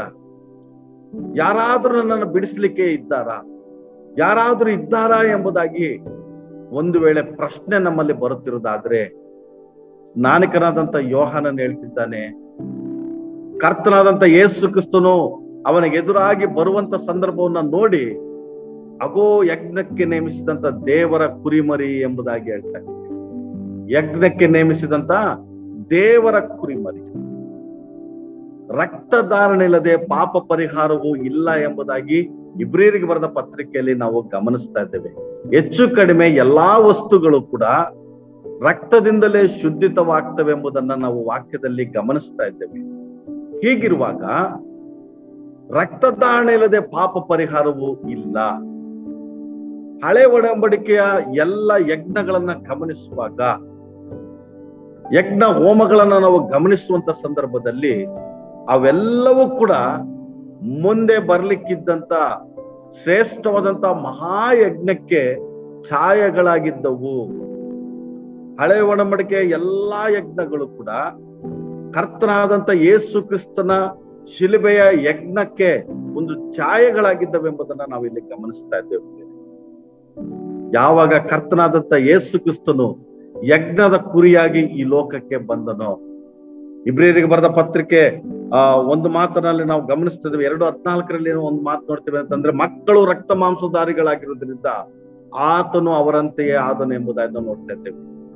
ಮಕ್ಕಳು ರಕ್ತ ಮಾಂಸಧಾರಿಗಳಾದ್ರಿಂದ ಆತನು ಅವರಂತೆಯಾಗಿ ಈ ಲೋಕಕ್ಕೆ ಬಂದನೆಂಬುದನ್ನ ನೋಡ್ತಾ ಇದ್ದೇವೆ. ಯಾಕೆ? ನಾವು ಈ ಶರೀರದಲ್ಲಿ ಮಾಡಿದಂತ ಈ ಪಾಪಗಳ ನಿಮಿತ್ತ ಆತನ ಶರೀರದಲ್ಲಿ ಆತನು ದಂಡನೆ ಅನುಭವಿಸುವುದಕ್ಕಾಗಿ ಬಂದನು. ನಾವು ಮಾಡಿದಂತ ಪಾಪಗಳ ನಿಮಿತ್ತ ನಮ್ಮ ಪಾಪಗಳನ್ನ ತೊಳೆದು ಶುದ್ಧೀಕರಿಸಲಿಕ್ಕೆ ಕರ್ತನಾದಂತ ಯೇಸು ಕ್ರಿಸ್ತನು ತನ್ನ ರಕ್ತವನ್ನು ಕಲ್ವಾರಿ ಕ್ರೂಜೆಯಲ್ಲಿ ಸುರಿಸಲಿಕ್ಕೆ ಈ ಲೋಕಕ್ಕೆ ಬಂದನು. ಯೇಸು ಕ್ರಿಸ್ತನ ರಕ್ತಕ್ಕೂ ನಮ್ಮ ರಕ್ತಕ್ಕೂ ಏನು ವ್ಯತ್ಯಾಸ ಎಂಬುದಾಗಿ ನಾವು ಆಲೋಚನೆ ಮಾಡಿದ್ರೆ, ನಾವು ಪಾಪಿಗಳೇ, ದ್ರೋಹಿಗಳೇ, ಅಪರಾಧಿಗಳೇ, ಶಾಪಗ್ರಸ್ತರೇ. ಆದ್ರೆ ಯೇಸು ಕ್ರಿಸ್ತನು ಯಾವ ಪಾಪವನ್ನ ಅರಿಯದಂಥವನು, ಪಾಪದ ಮಲಿನತ್ವವೇ ಇಲ್ಲದಂಥವನು, ಪಾಪದ ಆಲೋಚನೆನೇ ಇಲ್ಲದಂಥವನೆಂಬುದಾಗಿ ನಾವು ನೋಡ್ತಿದ್ದೇವೆ. ಯಾಕೆಂದ್ರೆ ಆತನು ಪರಲೋಕದಿಂದ ಬಂದಂಥವನು, ದೇವರೇ ಮಾನವನಾಗಿ ಯೇಸು ಎಂಬಂತ ಹೆಸರಿನಲ್ಲಿ ಈ ಲೋಕಕ್ಕೆ ಸದೃಶನಾದನೆಂಬುದನ್ನ ನಾವಿಲ್ಲಿ ಗಮನಿಸ್ತಾ ಇದ್ದೇವೆ. ಪ್ರಿಯ ಮಕ್ಕಳು ರಕ್ತ ಮಾಂಸಧಾರಿಗಳಾಗಿರೋದ್ರಿಂದ, ಅಂದ್ರೆ ಆತನ ಸ್ವಾರೂಪ್ಯದಲ್ಲಿ ಹೋಲಿಕೆಯಲ್ಲಿ ಉಂಟು ಮಾಡಲ್ಪಟ್ಟಂತ ಮಾನವನು ಪಾಪ ಮಾಡಿ ತಪ್ಪಿ ಹೋಗಿದ್ದಾನೆ. ಅವರು ರಕ್ತ ಮಾಂಸಧಾರಿಗಳಾಗಿರೋದ್ರಿಂದ ಆತನು ಕೂಡ ಅವರಂತೆಯಾಗಿ ಆ ದೇಹದಲ್ಲಿ ದಂಡನೆಯನ್ನು ಅನುಭವಿಸುವುದರ ಮುಖಾಂತರ ನಮ್ಮ ಪಾಪಗಳಿಗೆ ಪ್ರಾಯಶ್ಚಿತ್ತ ಬಲಿಯಾಗಿ ತನ್ನನ್ನೇ ಕಲ್ವಾರಿ ಕ್ರೂಜೆಯಲ್ಲಿ ಅರ್ಪಿಸಿದನೆಂಬುದನ್ನ ನೋಡ್ತಾ ಇದ್ದೇವೆ. ಹೀಗೆ ಆತನು ಕಲ್ವಾರಿ ಕ್ರೂಜೆಯಲ್ಲಿ ಅರ್ಪಿಸಲ್ಪಟ್ಟು ಮರಣ ಹೊಂದಿ ಸಮಾಧಿ ಮಾಡಲ್ಪಟ್ಟು 3ನೇ ದಿನದಲ್ಲಿ ಎದ್ದು ಬರೋದ್ರ ಮುಖಾಂತರವಾಗಿ ಪಾಪದಲ್ಲಿ ಜೀವಿಸ್ತಿರುವಂತ ಎಲ್ಲರಿಗೂ ಒಂದು ಹೊಸ ದಾರಿ ತೆರೆಯಲ್ಪಟ್ಟಿತು. ಪಾಪಿಯಾದಂತ ಮಾನವನಿಗೂ ಪರಿಶುದ್ಧನಾದಂತ ದೇವರಿಗೂ ಮಧ್ಯಸ್ಥನು ಒಬ್ಬನೇ, ಆತನ ಕರ್ತನಾಗಿರುವಂತ ಯೇಸು ಕ್ರಿಸ್ತನೆಂಬುದನ್ನ ನೋಡ್ತಾ ಇದ್ದೇವೆ. ಯೇಸು ಕ್ರಿಸ್ತನ ದೇಹವೆಂಬಂತ ತೆರೆಯ ಮೂಲಕವಾಗಿ ನೇರವಾಗಿ ನಾವು ದೇವರ ಸಮಕ್ಷಮಕ್ಕೆ ಪ್ರವೇಶಿಸುವುದಕ್ಕೆ ಅವಕಾಶವಾಯಿತೆಂಬುದನ್ನ ನೋಡ್ತಾ ಇದ್ದೇವೆ. ಅದಕ್ಕೆ ಸ್ವಾಮಿ ಹೇಳಿದ್ದು, ನಾನೇ ಮಾರ್ಗವು ಸತ್ಯವೂ ಜೀವವಾಗಿದ್ದೇನೆ ಎಂಬುದಾಗಿ ಹೇಳಿದರು. ಯೇಸು ಕ್ರಿಸ್ತನ ಹೊರತು ಯಾರು ಪರಲೋಕಕ್ಕೆ ಬರ್ಲಿಕ್ಕೆ ಸಾಧ್ಯವಿಲ್ಲ. ಯೇಸು ಕ್ರಿಸ್ತನ ಹೊರತು ಯಾರು ತಂದೆ ಬಳಿಗೆ ಬರ್ಲಿಕ್ಕೆ ಸಾಧ್ಯನೇ ಇಲ್ಲ ಎಂಬುದನ್ನು ನೋಡ್ತಾ ಇದ್ದೇವೆ. ಅದಕ್ಕೆ ಸ್ವಾಮಿ ಹೇಳಿದ್ದು, ನಾನೇ ಮಾರ್ಗವು ಸತ್ಯವೂ ಜೀವವಾಗಿದ್ದೇನೆ. ಯೇಸು ಕ್ರಿಸ್ತನು ಜೀವವುಳ್ಳ ಒಂದು ಹೊಸ ದಾರಿಯನ್ನ ನಮಗಾಗಿ ಸಿದ್ಧ ಮಾಡಿದನಪ್ಪ. ಹೀಗಿರುವಾಗ ಕರ್ತನಾದಂತ ಯೇಸು ಕ್ರಿಸ್ತನ ಮೂಲಕವಾಗಿ ರಕ್ಷಣೆಯು ಸಿದ್ಧ ಮಾಡಲ್ಪಟ್ಟಿತು. ರಕ್ಷಣೆ ಅಂದ್ರೆ ಏನು? ಮರಣದಿಂದ ಪಾರಾಗಿ ಜೀವಕ್ಕೆ ದಾಟುವಂಥದ್ದೇ ರಕ್ಷಣೆ. ಮರಣದಿಂದ ಪಾರಾಗಿ ಜೀವಕ್ಕೆ ದಾಟುವಂಥದ್ದೇ ರಕ್ಷಣೆ. ನಾವೆಲ್ಲರೂ ಮರಣಕ್ಕೆ ಪಾತ್ರರು. ನಾವೆಲ್ಲರೂ ಕೂಡ ಮರಣದಿಂದ ತಪ್ಪಿಸಲ್ಪಡಬೇಕು. ಅದಕ್ಕಾಗಿ ನಾವೇನ್ ಮಾಡಬೇಕು? ಜೀವವುಳ್ಳ ಹೊಸ ದಾರಿಯನ್ನ ಯೇಸು ಕ್ರಿಸ್ತನು ಸಿದ್ಧ ಮಾಡಿದ್ದಾನೆ. ಆ ಮಾರ್ಗವನ್ನ ನಾವು ನೋಡುವಾಗ ಅದಕ್ಕೆ ನಾವು ದಾಟಿಕೊಳ್ತೇವೆ. ಕರ್ತನು ನಮ್ಮನ್ನ ಕೈ ಹಿಡಿದು ಆ ಪಾಪದ ಕೆಸರಿನಿಂದ ನಮ್ಮನ್ನ ಮೇಲಕ್ಕೆತ್ತಿ, ಧೂಳಿನಿಂದ ನಮ್ಮನ್ನ ಮೇಲಕ್ಕೆತ್ತಿ ಆ ಕ್ರಿಸ್ತನೆಂಬಂತ ಬಂಡೆ ಮೇಲೆ ನಮ್ಮನ್ನ ನಿಲ್ಲಿಸುವಂತವ್ರು ಆಗಿದ್ದಾನೆ. ಹೀಗಿರುವಾಗ ರಕ್ಷಣೆಗಾಗಿ ಇನ್ನೂ ರಕ್ಷಣೆಯನ್ನ ಹೊಂದಿಕೊಳ್ಳದೆ ಒಂದು ವೇಳೆ ಯಾರಾದ್ರೂ ಇಲ್ಲಿರುವುದಾದ್ರೆ ನಾಳೆ ಎಂದು ಹೇಳಬೇಡ. ನಾಳೆ ನಮ್ಮದಲ್ಲ. ಅದಕ್ಕೆ ಜ್ಞಾನೋಕ್ತಿಗಳು 27:1 ಹೇಳ್ತದೆ, ನಾಳೆ ದಿನ ಕುರಿತಾಗಿ ಕೊಚ್ಚಿಕೊಳ್ಳಬೇಡ, ಇವತ್ತಿನ ಒಳಗಾಗಿ ನಿನಗೇನಾಗ್ತದೋ ನಿನಗೆ ತಿಳಿಯುವುದೆಂಬುದನ್ನು ನೋಡ್ತಿದ್ದೇವೆ. ಹೀಗಿರುವಾಗ ಪ್ರಿಯರೇ, ಇವತ್ತೇ ಇದೇ ಸಂದರ್ಭದಲ್ಲಿ ನಿಮ್ಮ ಹೃದಯಗಳನ್ನ ಕರ್ತನಿಗೆ ಒಪ್ಪಿಸಿಕೊಟ್ಟು, ಕರ್ತನಾದಂತ ಯೇಸು ಕ್ರಿಸ್ತನು ಈ ಲೋಕಕ್ಕೆ ಬಂದಂತ ಲೋಕರಕ್ಷಕನು, ಆತನು ನಮಗಾಗಿ ಕಲ್ವಾರಿ ಕ್ರೂಜೆಯಲ್ಲಿ ಯಜ್ಞವಾಗಿ ತನ್ನನ್ನು ಅರ್ಪಿಸಿಕೊಂಡು ರಕ್ತವನ್ನ ಸುರಿಸಿ ಆ ಪಾಪಗಳಿಂದ ನಮ್ಮನ್ನ ಬಿಡುಗಡೆ ಮಾಡ್ಲಿಕ್ಕೆ ಮರಣ ಹೊಂದಿದ್ದನೆಂಬುದನ್ನ, ಸಮಾಧಿ ಮಾಡಲ್ಪಟ್ಟನು 3ನೇ ದಿನದಲ್ಲಿ ಎದ್ದು ಬಂದನೆಂಬುದಾಗಿ ಹೃದಯದಲ್ಲಿ ನಂಬಿ ಬಾಯಿಂದ ನಾವು ಅರಿಕೆ ಮಾಡಿದ್ರೆ ನಮಗೆ ರಕ್ಷಣೆ ಉಂಟಾಗ್ತದೆ ಎಂಬುದನ್ನ ನೋಡ್ತಾ ಇದ್ದೇವೆ. ಯಾವ ಬೆಳ್ಳಿ ಬಂಗಾರ ನಶಿಸಿ ಹೋಗುವಂತ ಮುಂತಾದ ವಸ್ತುಗಳಿಂದ ನಮಗೆ ಬಿಡುಗಡೆ ಆಗುವುದಿಲ್ಲ. ಯೇಸು ಕ್ರಿಸ್ತನ ರಕ್ತದಿಂದಲೇ ನಮಗೆ ಬಿಡುಗಡೆ ಎಂಬುದನ್ನು ನೋಡ್ತೇವೆ. ಯೇಸು ಕ್ರಿಸ್ತನ ಮೂಲಕವಾಗಿಯೇ ನಮಗೆ ಬಿಡುಗಡೆ ಎಂಬುದನ್ನು ನೋಡ್ತೇವೆ. ಹಾಗಾದ್ರೆ ಯಾಕೆ ದೇವರು ನಮ್ಮನ್ನ ಬಿಡುಗಡೆ ಮಾಡ್ತಿದ್ದಾನೆ? ಗಲಾತ್ಯದವರಿಗೆ ಬರೆದ ಪತ್ರಿಕೆ 5ನೇ 1ನೇ ವಚನದಲ್ಲಿ ನೋಡುವಾಗ, ನಾವು ಸ್ವತಂತ್ರದಲ್ಲಿ ಇರಬೇಕೆಂದು ದೇವರು ನಮಗೆ ಬಿಡುಗಡೆಯನ್ನು ಮಾಡಿದನೆಂಬುದನ್ನು ನೋಡ್ತಿದ್ದೇವೆ. ಸ್ವತಂತ್ರದಲ್ಲಿರಬೇಕಂದ್ರೆ ಪಾಪದ ವಿಷಯದಿಂದ ನಾವು ಬೇರ್ಪಟ್ಟಂತವರಾಗಿ, ನೀತಿಯ ವಿಷಯದಲ್ಲಿ ನಾವು ಸ್ವತಂತ್ರತೆ ಉಳ್ಳವರಾಗಿ, ದೇವರಲ್ಲಿ ನಾವು ನೆಲೆಗೊಂಡಂತವರಾಗಿರಬೇಕೆಂದು ನಮ್ಮನ್ನ ಬಿಡುಗಡೆ ಮಾಡಿದರು. ಅಂದ್ರೆ ಆ ಪಾಪದೊಳಗಿಂದ ನಮ್ಮನ್ನ ಹಿಡಿದು ಆಶ್ಚರ್ಯಕರವಾದಂತ ಬೆಳಕಿನೆಡೆಗೆ ನಮ್ಮನ್ನ ನಡೆಸಿದನೆಂಬುದನ್ನ ನಾವಿಲ್ಲಿ ನೋಡ್ತಾ ಇದ್ದೇವೆ ಪ್ರಿಯರೇ. ಹೀಗಿರುವಾಗ ಪ್ರಿಯರೇ, ಇದೇ ರೋಮಪುರದವ್ರಿಗೆ ಬರೆದ ಪತ್ರಿಕೆ 6ನೇ ಅಧ್ಯಾಯದಲ್ಲಿ 14ನೇ ವಚನದಿಂದ ನಾವು ಮುಂದೆ ಗಮನಿಸುವಾಗ, ಒಬ್ಬನು ಯಾವ ವಿಷಯಕ್ಕೆ ಸೋತು ಹೋಗಿದ್ದಾನೋ ನೋಡ್ರಿ, ನಾವು ಪೇತ್ರನ ಬರೆದ 2ನೇ ಪತ್ರಿಕೆ 2ನೇ ಅಧ್ಯಾಯ 19ನೇ ವಚನದಲ್ಲಿ ನಾವು ಗಮನಿಸುವಾಗ, ಒಬ್ಬನು ಯಾವುದಕ್ಕೆ ಸೋತು ಹೋಗಿದ್ದನೋ ಅದರ ದಾಸತ್ವದೊಳಗಿದ್ದಾನಂತೆ. ನೋಡ್ರಿ, ಮಾನವನು ಬಿಡುಗಡೆ ಹೊಂದಬೇಕಾದಂತ ಅಗತ್ಯತೆಯಲ್ಲಿದ್ದನು. ಒಬ್ಬನು ಯಾವುದಕ್ಕೆ ಸೋತು ಹೋಗಿದ್ದಾನೆ? ಇವತ್ತು ಹಣದ ವಿಷಯದಲ್ಲಿ ಒಬ್ಬನು ಸೋತು ಹೋಗಿರ್ಬೋದು, ಇನ್ನೊಬ್ಬನು ಈ ಲೋಕದ ಆಕಾಂಕ್ಷೆಗಳಲ್ಲಿ ಸೋತು ಹೋಗಿರ್ಬೋದು, ಈ ಲೋಕದ ಸುಖಭೋಗಗಳಲ್ಲಿ ಅವನು ಸೋತು ಹೋಗಿರ್ಬೋದು. ಪಾಪದ ಕೃತ್ಯಗಳು ಪ್ರಸಿದ್ಧವಾಗಿವೆ. ಶರೀರದ ಆಸೆ, ಕಣ್ಣಿನ ಆಸೆ, ಬದುಕು ಬಾಳಿನ ಡಂಬ, ಇವೆಲ್ಲವುಗಳ ವಿಷಯದಲ್ಲಿ ಮಾನವನು ಸೋತು ಹೋಗಿರೋದ್ರಿಂದ ಏನಾಗಿದ್ದಾನೆ? ಅವನು ಅವುಗಳ ದಾಸತ್ವದೊಳಗಿದ್ದಾನೆ. ಹೀಗಿರುವಾಗ ಅವುಗಳ ದಾಸತ್ವದಿಂದ ಬಿಡುಗಡೆ ಮಾಡ್ಲಿಕ್ಕೆ ಕರ್ತನಾದಂತ ಯೇಸು ಕ್ರಿಸ್ತನು ಈ ಲೋಕಕ್ಕೆ ಬಂದನೆಂಬುದನ್ನ ನಾವಿಲ್ಲಿ ಗಮನಿಸ್ತಾ ಇದ್ದೇವೆ. ಆ ಕೆಟ್ಟತನದ ದಾಸತ್ವದೊಳಗೆ ಇದ್ದಂತ ಜನರನ್ನ ನಾವು ನೋಡುವಾಗ ಎಲ್ಲಿ ನೋಡ್ತಾ ಇದ್ದೇವೆ ಅಂತಂದ್ರೆ, ನೋಹನ ಕಾಲದ ಜನರು. ಮಾನವರು ತಮ್ಮನ್ನ ಕೆಡಿಸಿಕೊಂಡಿದ್ದಾರೆ. ಅವರು ಆಲೋಚಿಸುವುದು, ಊಹಿಸುವುದು, ನಡ್ಕೊಳ್ಳುವುದು ಎಲ್ಲವೂ ಬರೀ ಕೇವಲ ಕೆಟ್ಟದ್ದಾಗಿತ್ತು ಎಂಬುದನ್ನು ನೋಡ್ತಾರೆ. ಆ ಕೆಟ್ಟತನದಿಂದ, ಆ ಕೆಟ್ಟತನದ ವಿಷಯವಾಗಿ ನೀತಿವಂತನಾದಂತ ನೋಹನು ಕೂಡ ಬೇಸರಗೊಂಡನಂತೆ. ದೇವರು ಕೂಡ ಎಷ್ಟು ಬೇಸರಗೊಂಡಿರ್ಬೋದು ಸ್ವಲ್ಪ ಆಲೋಚನೆ ಮಾಡುತ್ತೆ. ಹೀಗೆ ಯಾವನು ಯಾವುದಕ್ಕೆ ಸೋತು ಹೋಗಿದ್ದನೋ ಅವನಿಗೆ ಅವುಗಳಿಗೆ ದಾಸನಾಗಿದ್ದನೆಂಬ ನೋಡ್ತಿದ್ದೇವೆ. ಯೋಹಾನ್ ಸುವಾರ್ತೆ 8:34 ನೋಡುವಾಗ, ಪಾಪ ಮಾಡುವವರೆಲ್ಲರೂ ಪಾಪಕ್ಕೆ ದಾಸರಾಗಿದ್ದಾರೆ.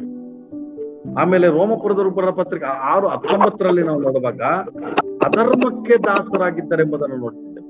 ಯಾವುದಕ್ಕೆ ದಾಸರಂತ್ರಿ? ಅಧರ್ಮಕ್ಕೆ ದಾಸರಾಗಿದ್ದಾರೆ ಎಂಬುದನ್ನ ನಾವಿಲ್ಲಿ ನೋಡ್ತಾ ಇದ್ದೇವೆ. ಅಧರ್ಮ ಮಾಡಲಿಕ್ಕೆ ನಮ್ಮ ದೇಹದ ಅವಯವಗಳನ್ನ ನಾವು ಒಪ್ಪಿಸಿಕೊಡುವಾಗ ನಾವು ಅವುಗಳಿಗೆ ದಾಸರಾಗ್ತೇವೆ ಎಂಬುದನ್ನ ನಾವು ನೋಡ್ತಾ ಇದ್ದೇವೆ ಪ್ರೇರೆ. ಹೀಗಿರುವಾಗ ಪ್ರೇರೆ, 2 ಪೇತ್ರ 2:7 ನಾವು ಗಮನಿಸುವಾಗ, ನೀತಿವಂತನು ಅಧರ್ಮ ಮಾಡುವಂತ ಜನರನ್ನ ನೋಡಿ ಆತನು ಎಷ್ಟೋ ವೇದನೆಗೊಂಡನೆಂಬುದನ್ನ ನಾವು ನೋಡ್ತಾ ಇದ್ದೇವೆ. ಹಾಗೆ ದೇವರ ಧರ್ಮ ಮಾಡುವಂತವ್ರನ್ನ ದೇವರು ತೊಲಗಿಸ್ತಾನಂತೆ. ಅಧರ್ಮ ಮಾಡುವಂತವ್ರನ್ನ ದೇವ್ರ ಮಾಡ್ತಾನೆ, ತೊಲಗಿಸಿ ಬಿಡ್ತಾನೆ ಎಂಬುದನ್ನ ನೋಡ್ತಾ ಇದ್ದೇವೆ. ಲೋಕ 13:27 ನಾವು ನೋಡ್ತಾ ಇದ್ದೇವೆ. ಅಧರ್ಮ ಮಾಡುವವರೇ ನನ್ನಿಂದ ತೊಲಗಿ ಹೋಗಿರಿ ಎಂಬುದಾಗಿ ಹೇಳುವಂತದ್ದನ್ನ ನೋಡ್ತಾ ಇದ್ದೇವೆ. ಹಾಗೆ ಯೇಸು ಕ್ರಿಸ್ತನು ಈ ಎಲ್ಲಾ ಸಂಗತಿಗಳಿಂದ ನಮಗೆ ಬಿಡುಗಡೆ ಮಾಡಲು ರಕ್ತ ಮಾಂಸಧಾರಿಯಾಗಿ ಲೋಕಕ್ಕೆ ಬಂದನೆಂಬುದನ್ನ ನಾವಿಲ್ಲಿ ಗಮನಿಸ್ತಾ ಇದ್ದೇವೆ. ಹಾಗಾದ್ರೆ ನಾವು ಏನ್ ಮಾಡ್ಬೇಕು ಅಂತಂದ್ರೆ, ನಾವು ಗಮನಿಸುವಾಗ ರೋಮಪುರದವ್ರಿಗೆ ಬರೆದ ಪತ್ರಿಕೆ 6:18 ನಾವು ಗಮನಿಸುವಾಗ, ನಾವು ನೀತಿಗೆ ದಾಸರಾಗಬೇಕಂತೆ. ಬಿಡುಗಡೆ ಹೊಂದಿದಂತವ್ರು ಏನಾಗ್ಬೇಕು? ಯೇಸು ಕ್ರಿಸ್ತನಲ್ಲಿ ರಕ್ಷಣೆ ಹೊಂದಿದಂತವ್ರು ಏನ್ ಮಾಡ್ಬೇಕು? ಬಿಡುಗಡೆ ಹೊಂದಿದಂತವ್ರು, ವಿಮೋಚನೆ ಹೊಂದಿದಂತವ್ರು ಏನ್ ಮಾಡ್ಬೇಕಂದ್ರೆ, ನೀತಿಗೆ ನಾವು ದಾಸರಾಗ್ಬೇಕು. ಯಾಕಂದ್ರೆ ಪಾಪದಿಂದ ನಾವು ಬಿಡುಗಡೆ ಹೊಂದಿದ್ದೇವೆ. ಹೀಗಿರುವಾಗ ನೀತಿಗೆ ನಾವು ದಾಸರಾಗ್ಬೇಕು. ಅಂದ್ರೆ ನೀತಿ, ನಾವು ಯೋಚಿಸುವುದು, ನಡ್ಕೊಳ್ಳುವುದು, ಮಾತನಾಡುವುದು ಎಲ್ಲವೂ ನೀತಿ ಆಗಿರ್ಬೇಕು. ದೇವರ ನೀತಿಗೆ ಮೆಚ್ಚುಗೆಯಾದಂತ ನೀತಿ ನಮ್ಮಲ್ಲಿ ಕಂಡು ಬರಬೇಕು. ಅದಕ್ಕಾಗಿ 19ನೇ ವಚನದಲ್ಲಿ ನಾವು ಗಮನಿಸ್ತೇವೆ, ಪರಿಶುದ್ಧರಾಗುವುದಕ್ಕಾಗಿ ನೀತಿಗೆ ದಾಸರಾಗಬೇಕಂತೆ. ನಾವು ಇನ್ನೂ ಪರಿಶುದ್ಧರಾಗಬೇಕಾದ್ರೆ ಏನ್ ಮಾಡ್ಬೇಕು? ನೀತಿಗೆ ನಾವು ದಾಸರಾಗಬೇಕೆಂಬುದನ್ನ ನಾವು ನೋಡ್ತಾ ಇದ್ದೇವೆ. ರೋಮಾಪುರದವ್ರಿಗೆ ಬರೆದ ಪತ್ರಿಕೆ 6:22 ನಾವು ನೋಡುವಾಗ, ನಾವು ದೇವರಿಗೆ ದಾಸರಾಗಬೇಕಂತೆ. ಯಾರಿಗೆ ದಾಸರೇ? ದೇವರಿಗೆ ದಾಸರು. ಹಣಕ್ಕೆ ದಾಸರಲ್ಲ, ಈ ಲೋಕದ ಸಂಗತಿಗಳಿಗೆ ದಾಸರಲ್ಲ, ಅಥವಾ ಪಾಪ ಕೃತ್ಯಗಳಿಗೆ ನಾವು ದಾಸರಲ್ಲ, ಅಧರ್ಮಕ್ಕೆ ದಾಸರಲ್ಲ, ದೇವರಿಗೆ ನಾವು ದಾಸರಾಗಬೇಕೆಂಬುದಾಗಿ ನೋಡ್ತಾ ಇದ್ದೇವೆ. ಈಗ ನಾವು ಜೀವಿಸುವಾಗ ಪರಿಶುದ್ಧತೆಯ ಫಲ ನಮ್ಮಲ್ಲಿ ಕಂಡು ಬರ್ತದೆ. ಅಷ್ಟು ಮಾತ್ರವಲ್ಲದೆ ರೋಮಾಪುರದವರು ಬರೆದ ಪತ್ರಿಕೆ 6:16 ನಾವು ಗಮನಿಸುವಾಗ, ಪರಲೋಕದ ಯಜಮಾನನಿಗೆ ದಾಸರಂತೆ ನಾವು ವಿಧೇಯರಾಗಬೇಕು. ನಮ್ಮ ಯಜಮಾನನ ಯಾರ್ರೀ?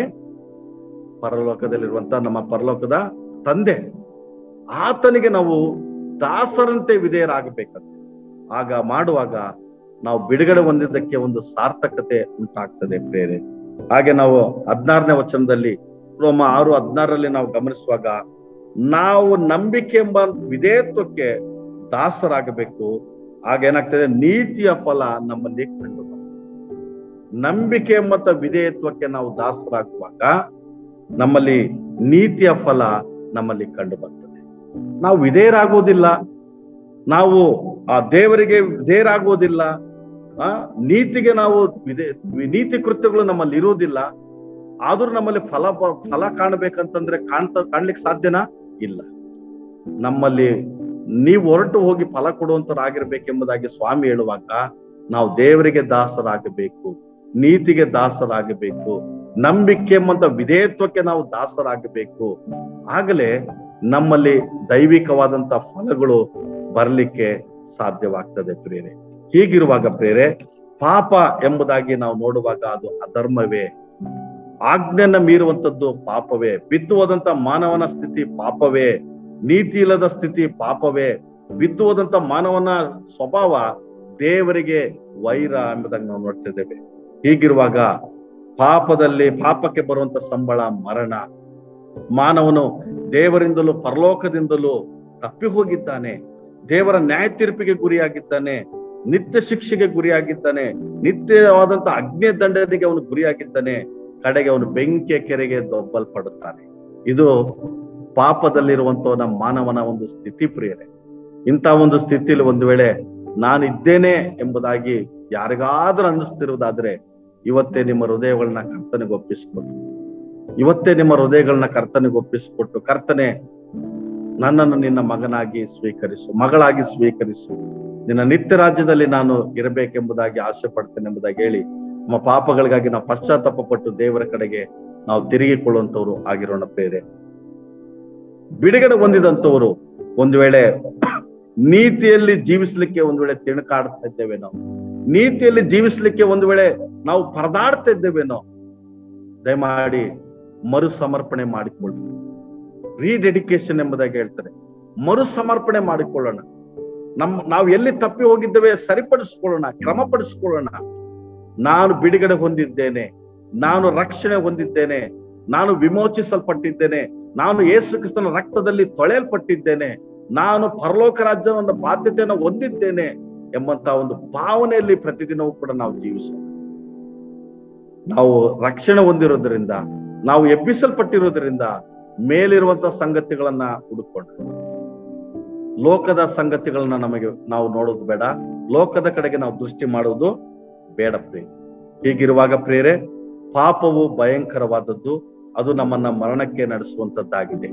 ಆ ನಿತ್ಯ ನರಕಾಗ್ನಿಯನ್ನು ತಪ್ಪಿಸ್ಲಿಕ್ಕಾಗಿ ಕರ್ತನಾದಂತ ಯೇಸು ಕ್ರಿಸ್ತನು ನಮ್ಮ ನಿಮಿತ್ತವಾಗಿ ಕಲ್ವಾರಿ ಕ್ರೂಜಲ್ಲಿ ಮರಣವನ್ನು ಅನುಭವಿಸಿ ಆತನು ಸಮಾಧಿ ಮಾಡಲ್ಪಟ್ಟು 3 ದಿನದಲ್ಲಿ ಎದ್ದು ಬಂದನು, ಬಿಡುಗಡೆಯನ್ನ ಸಿದ್ಧ ಮಾಡಿದ್ದಾನೆ.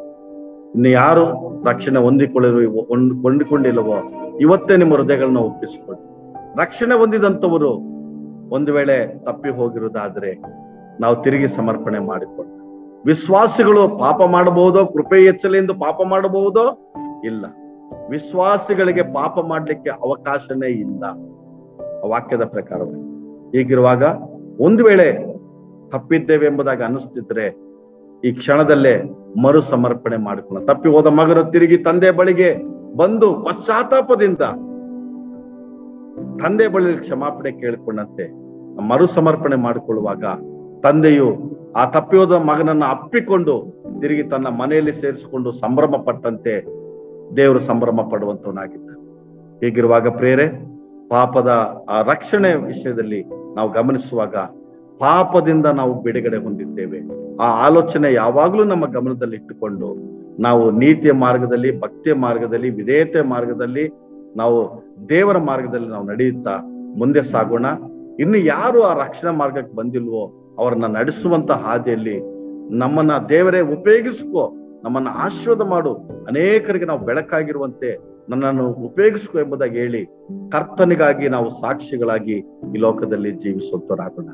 ದೇವರು ಈ ಮಾತುಗಳಿಂದ ನಮ್ಮೆಲ್ಲರನ್ನು ಕೂಡ ಆಶೀರ್ವಾದ ಮಾಡಿ ಒಂದು ಅವಕಾಶವನ್ನು ಮಾಡಿಕೊಟ್ಟಂತ ಪ್ರಿಯ ಸಹೋದರರೆಲ್ಲರೂ ಕೂಡ ನಾನು ವಂದನೆ ಸಲ್ಲಿಸ್ತೇನೆ. ವಿಶೇಷವಾಗಿ ಪರಶುರಾಮ್ ಪಾಸ್ಟರ್ಗಾಗಿ ನಾನು ವಂದನೆ ಸಲ್ಲಿಸುವಂತನಾಗಿದ್ದೇನೆ. ಹಾಗೆ ಅವರ ಪುತ್ರರು ಅವರನ್ನು ಕೂಡ ನಾನು ಪ್ರೀತಿಯಿಂದ ವಂದಿಸುವಂತನಾಗಿದ್ದೇನೆ. ದೇವರು ನಿಮ್ಮೆಲ್ಲರನ್ನು ಕೂಡ ಆಶೀರ್ವಾದ ಮಾಡ್ಲಿ, ಬಲಪಡಿಸಲಿ. ಆಮೇಲೆ ಓಕೆ, ದೇವರ ಪರಿಶುದ್ಧ ನಾಮಕ್ಕೆ ಸ್ತೋತ್ರ. ಉತ್ತಮವಾದ ಸಂದೇಶದಿಂದ ದೇವರು ನಮ್ಮೆಲ್ಲರೊಟ್ಟಿಗೆ ಮಾತನಾಡಿದ್ದಾನೆ. ಹಾಗಾಗಿ ದೇವರಿಗೆ ವಂದನೆಯನ್ನು ಸಲ್ಲಿಸ್ತೇನೆ. ಮತ್ತೆ ಇದುವರೆಗೂ ವಾಕ್ಯವನ್ನು ಹಂಚಿಕೊಟ್ಟಂತ ದೇವ ಸೇವಕರಿಗೆ ನಾನು ಯೇಸು ಕ್ರಿಸ್ತನ ಹೆಸರಿನಲ್ಲಿ ವಂದನೆ ಸಲ್ಲಿಸ್ತೇನೆ. ಇದನ್ನ ವಾಕ್ಯದ ಮೂಲಕ ಮತ್ತೊಂದು ಸಾರಿ ನಮ್ಮನ್ನು ನಾವು ಪಾಪದ ವಿಷಯದಲ್ಲಿ ನಾವು ಯಾವ ಜಾಗದಲ್ಲಿ ಇದೀವಿ, ಯಾವ ಸ್ಥಿತಿಯಲ್ಲಿ ಇದೀವಿ, ಅದನ್ನು ನಮ್ಮನ್ನು ನಾವು ಪರಿಶೀಲನೆ ಮಾಡಿಕೊಳ್ಳಲಿಕ್ಕೆ ದೇವರು ಮತ್ತೊಂದು ಸಾರಿ ಸೇವಕರ ಮೂಲಕ ಇಲ್ಲಿರುವಂತ ನಮ್ಮೆಲ್ಲರೊಟ್ಟಿಗೆ ಮಾತನಾಡಿದ್ದಾನೆ. ಹಾಗಾಗಿ ನಾನು ದೇವರಿಗೆ ವಂದನೆಯನ್ನು ಸಲ್ಲಿಸ್ತೇನೆ. ಓಕೆ, ವಾಕ್ಯಕ್ಕೋಸ್ಕರ ಒಂದು ಚಿಕ್ಕ ಪ್ರಾರ್ಥನೆ ಮಾಡೋಣ.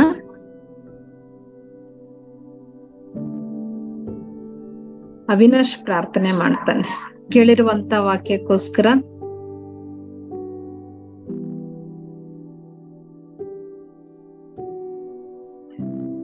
ಎಲ್ರಿಗೂ ಪ್ರಯತ್ನ ನಮ್ದಲ್ಲಿ ನಾವು ಇದ್ದವ್ರು ನನ್ನ ವಾಯ್ಸ್ ಕೇಳಿಸ್ತಾ ಇದೆ ಎಲ್ಲರಿಗೂ? ಕೇಳಿಸ್ತಾ ಇದೆ. ನಾವೆಲ್ಲ ನಮ್ಮ ಕಣ್ಣುಗಳು ಮುಚ್ಕೊಳ್ಳೋದಾದ್ರೆ ಇದುವರೆಗೂ ನಾವು ಕೇಳಿದ ವಾಕ್ಯಕ್ಕೋಸ್ಕರ ಒಮ್ಮೆ ನಾವು ಧ್ಯಾನ ಮಾಡಿಕೊಳ್ಳೋಣ.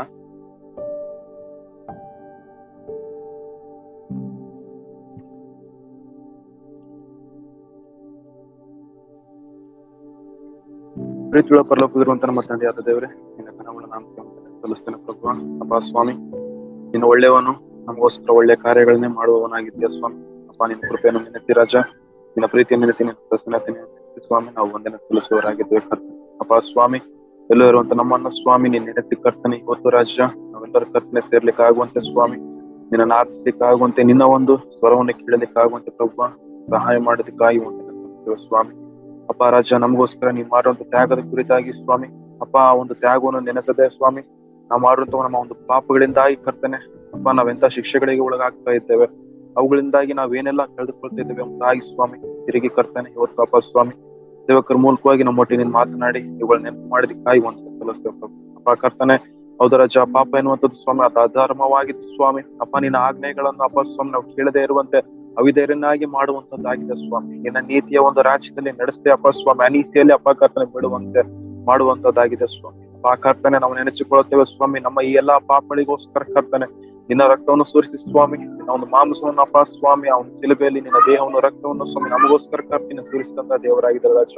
ಅಪ್ಪ ಸ್ವಾಮಿ, ಈ ಮೂಲಕವಾಗಿ ಕರ್ತನೆ ನಮ್ಮ ಎಲ್ಲಾ ಒಂದು ಪಾಪಗಳನ್ನ ಅಪ್ಪ ಸ್ವಾಮಿ ಅಪ್ಪ ಎಲ್ಲ ಒಂದು ನಮ್ಮ ಮೇಲಿರುವಂತ ಎಲ್ಲಾ ಪಾಪಗಳು ನಮ್ಮಿಂದ ದೂರ ಮಾಡಿ ಕರ್ತನೆ ನಮ್ಗೆ ಹೊಸ ಜೀವಿತವನ್ನು ರೂಪಿಸಿ ಹೊಸ ಒಂದು ಬೆಳಕನ್ನು ನಮ್ಗೆ ದಯಪಾಲಿಸಿದೆ ಕರ್ತನೆ. ಹೊಸ ದಾರಿಯನ್ನು ಸ್ವಾಮಿ ನಮ್ಗೆ ತೋರಿಸಿದ್ಯಾ ಪ್ರಭು. ಅಪ್ಪ ಕರ್ತನೆ ಆ ನಿನ್ನ ನೀತಿ ಅನ್ನುವಂತ ಒಂದು ದಾರಿಯಲ್ಲಿ ನಾವು ಯಾವಾಗಲೂ ನಡೀಲಿಕ್ಕಾಗುವಂತೆ ಸಹಾಯ ಮಾಡುತ್ತಂತ ಕರ್ತನೆ. ನಿಶ್ಚಯ ಇದುವರೆಗೂ ಸ್ವಾಮಿ ನಮ್ಮ ಒಂದು ಶರೀರ ಮೂಲಕವಾಗಿ, ನಮ್ಮ ಆಲೋಚನೆ ಮೂಲಕವಾಗಿ ಸ್ವಾಮಿ, ನಮ್ಮ ಮನಸ್ಸಿನ ಮೂಲಕವಾಗಿ ಕರ್ತನೆ ಅನೇಕ ತಪ್ಪುಗಳನ್ನು ಸ್ವಾಮಿ, ಪಾಪದ ಹೆಜ್ಜೆಗಳನ್ನು ನಾವು ಬಿಟ್ಟಿದ್ದೇವೆ ಎಸ್ತಯ್ಯ. ಅವುಗಳ ನಿಮಿತ್ತವಾಗಿ ಸ್ವಾಮಿ ಅಪ್ಪ ಕರ್ತನ ನೆನೆಸಿಕೊಳ್ತೇವೆ ರಾಜ, ನಮಗೋಸ್ಕರ ಸಿಲುಬೆ ನಿನ್ನ ರಕ್ತವನ್ನು ಸ್ವಾಮಿ ಅದ್ರ ಮೂಲಕವಾಗಿ ಕರ್ತನೆ ಇದುವರೆಗೂ ನಾವು ಮಾಡಿದ ನಮ್ಮೆಲ್ಲಾ ತಪ್ಪುಗಳನ್ನು ಕ್ಷಮಿಸಬೇಕಂತ ಪ್ರಾರ್ಥಿಸುವ ಕರ್ತನೆ.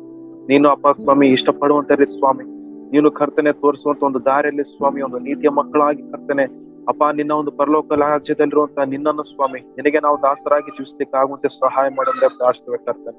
ಎಸ್ತಯ್ಯ ಈ ರೀತಿಯಾಗಿ ನಮ್ಮನ್ನ ಆಶೀರ್ವಾದಿಸಿದ ಪ್ರಾರ್ಥಿಸ್ಬೇಕಾಗ್ತದೆ. ನೆಲೆಬಾಗಿ ಒಂದೆಲ್ಲಾ ನಿನ್ನ ಮಕ್ಕಳನ್ನ ಆಶೀರ್ವಾದಿಸುತ್ತ ಪ್ರಾರ್ಥಿಸ್ಬೇಕಾಗ್ತದೆ. ಎಲ್ಲಾ ತಪ್ಪುಗಳು ಒಪ್ಪಿಕೊಂಡು ಅವುಗಳನ್ನು ಬಿಟ್ಟು ಸ್ವಾಮಿ ಎಸ್ತಯ್ಯ ನಾವು ಅರಿಕೆ ಮಾಡಿಕೊಂಡಂತ ಸ್ವಾಮಿ ಅಪ್ಪ ನಿನ್ನ ನೀತಿಯ ಮಕ್ಕಳಾಗಿ ನಿನ್ನ ನೀತಿಯ ದಾಸರಾಗಿ ಸ್ವಾಮಿ ನಾವು ಜೀವಿಸ್ಲಿಕ್ಕೆ ಆಗುವಂತೆ ನಮ್ಮನ್ನ ಆಶೀರ್ವಾದಿಸಿ ಎಂಬುದಾಗಿ ನಾವು ಪ್ರಾರ್ಥಿಸ್ಬೇಕಾಗ್ತದೆ. ಇದು ನಿಶ್ಚಿತವಾಗಿದೆ, ಇದು ನಮ್ಮಿಂದ ಬಯಸುವಂತ ಇಷ್ಟಾರ್ಥವಾಗಿದೆ ಕರ್ತನೆ. ಅಪ್ಪ ನಾವು ಜೀವಿಸುವಂತ ದಿನವೆಲ್ಲ ಸ್ವಾಮಿ ನಿನ್ನ ತ್ಯಾಗ ಬಲಿದಾನಗಳನ್ನು ನೆನೆಸಿ ರಾಜ ನಿನ್ನ ಇಷ್ಟಾರ್ಥದಂತೆ ಸ್ವಾಮಿ ನಾವಪ್ಪ ಕರ್ತನೆ ನೀತಿಯ ಮಕ್ಕಳಾಗಿ ಜೀವಿಸ್ಲಿಕ್ಕೆ ಆಗುವಂತೆ ಸಹಾಯ ಮಾಡು ಕರ್ತನೆ. ಪಾಪಕ್ಕೆ ಎಷ್ಟು ಮಾತ್ರವು ತಿರುಗಿ ನಾವು ದಾಸರಾಗದಂತೆ ಸ್ವಾಮಿ ಅಪ್ಪ ರಾಜ ನಿನ್ನ ಒಂದು ಆಜ್ಞೆಗಳನ್ನು ಕೈಗೊಂಡು ನಡೀಲಿಕ್ಕೆ ಆಗುವಂತೆ ಸಹಾಯ ಮಾಡುವಂತ ಪ್ರಾರ್ಥನೆ. ಯೇಸು ನಾಮದಲ್ಲಿ ನಮ್ಮೆಲ್ಲರನ್ನು ನಿನ್ನ ಚಿತ್ರಕ್ಕೆ ಒಪ್ಪಿಸಿಕೊಡ್ತೇವೆ ನಮ್ಮ ತಂದೆಯಾದ ದೇವರು. ಆಮೆನ್. ಥ್ಯಾಂಕ್ ಯು ಅವಿನಾಶ್ ಪ್ರಾರ್ಥನೆ ಮಾಡಿದ್ದಕ್ಕಾಗಿ.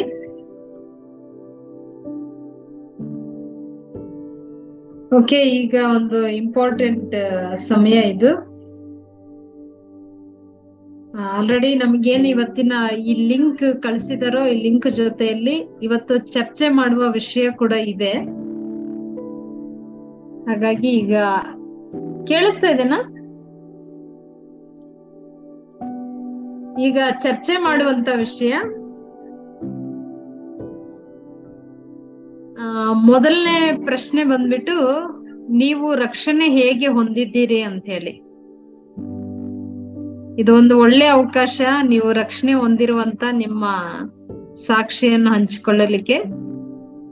ಮತ್ತೆ ಹೆಚ್ಚು ಸಮಯ ಇಲ್ಲ ಅದಕ್ಕೆ. ಒಬ್ಬೊಬ್ಬರಿಗೆ 2 ನಿಮಿಷ ಇರುತ್ತೆ.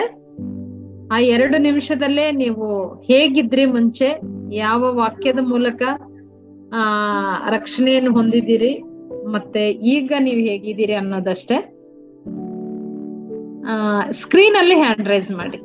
ಯಾರು ಸ್ಕ್ರೀನ್ ಅಲ್ಲಿ ಹ್ಯಾಂಡ್ ರೈಸ್ ಮಾಡ್ತೀರೋ ಅವ್ರಿಗೆ ಅವಕಾಶ ಕೊಡೋಣ. ಅವಿನಾಶ್ ಒಬ್ರೆ ಅನ್ಸುತ್ತೆ ರಕ್ಷಣೆಯ ಒಂದು ಅನುಭವದ ಸಾಕ್ಷಿ ಹೇಳಲಿಕ್ಕೆ. 1 ಸೆಕೆಂಡ್ ಅವಿ ನೋಡೋಣ. ಇಷ್ಟೇನಾ? ಈಗ ಯಾರು ಹ್ಯಾಂಡ್ ರೈಸ್ ಮಾಡ್ತಾರೋ ಅವ್ರಿಗೆ ಮಾತ್ರ ಅವಕಾಶ ಇರೋದು.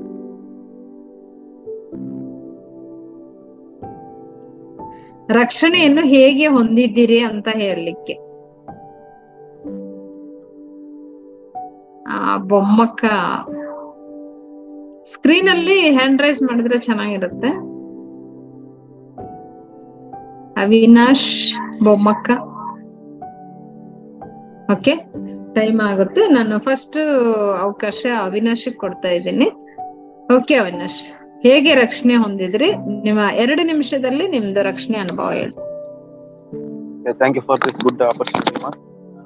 ಮೊದಲಾಗಿ ನಾನು 9th ಸ್ಟ್ಯಾಂಡರ್ಡ್ ಓದುವಾಗ ನಾನು ರಕ್ಷಣೆ ಹೊಂದ್ಕೊಂಡೆ. ಅದು ಹೇಗೆ ಅಂದ್ರೆ ನನ್ನ ಸಹೋದರ ಮನೋಜ್ ಅಂತ ಹೇಳ್ಬಿಟ್ಟು ನಿಮ್ಮೆಲ್ಲರಿಗೂ ಗೊತ್ತಿರೋ ಪ್ರಕಾರ ಅವ್ರ ಮೂಲಕವಾಗಿ ನಾನು ಸಭೆಗೆ ಪ್ರಾರಂಭದಲ್ಲಿ ಹೋಗೋಕೆ ಸ್ಟಾರ್ಟ್ ಮಾಡಿದೆ.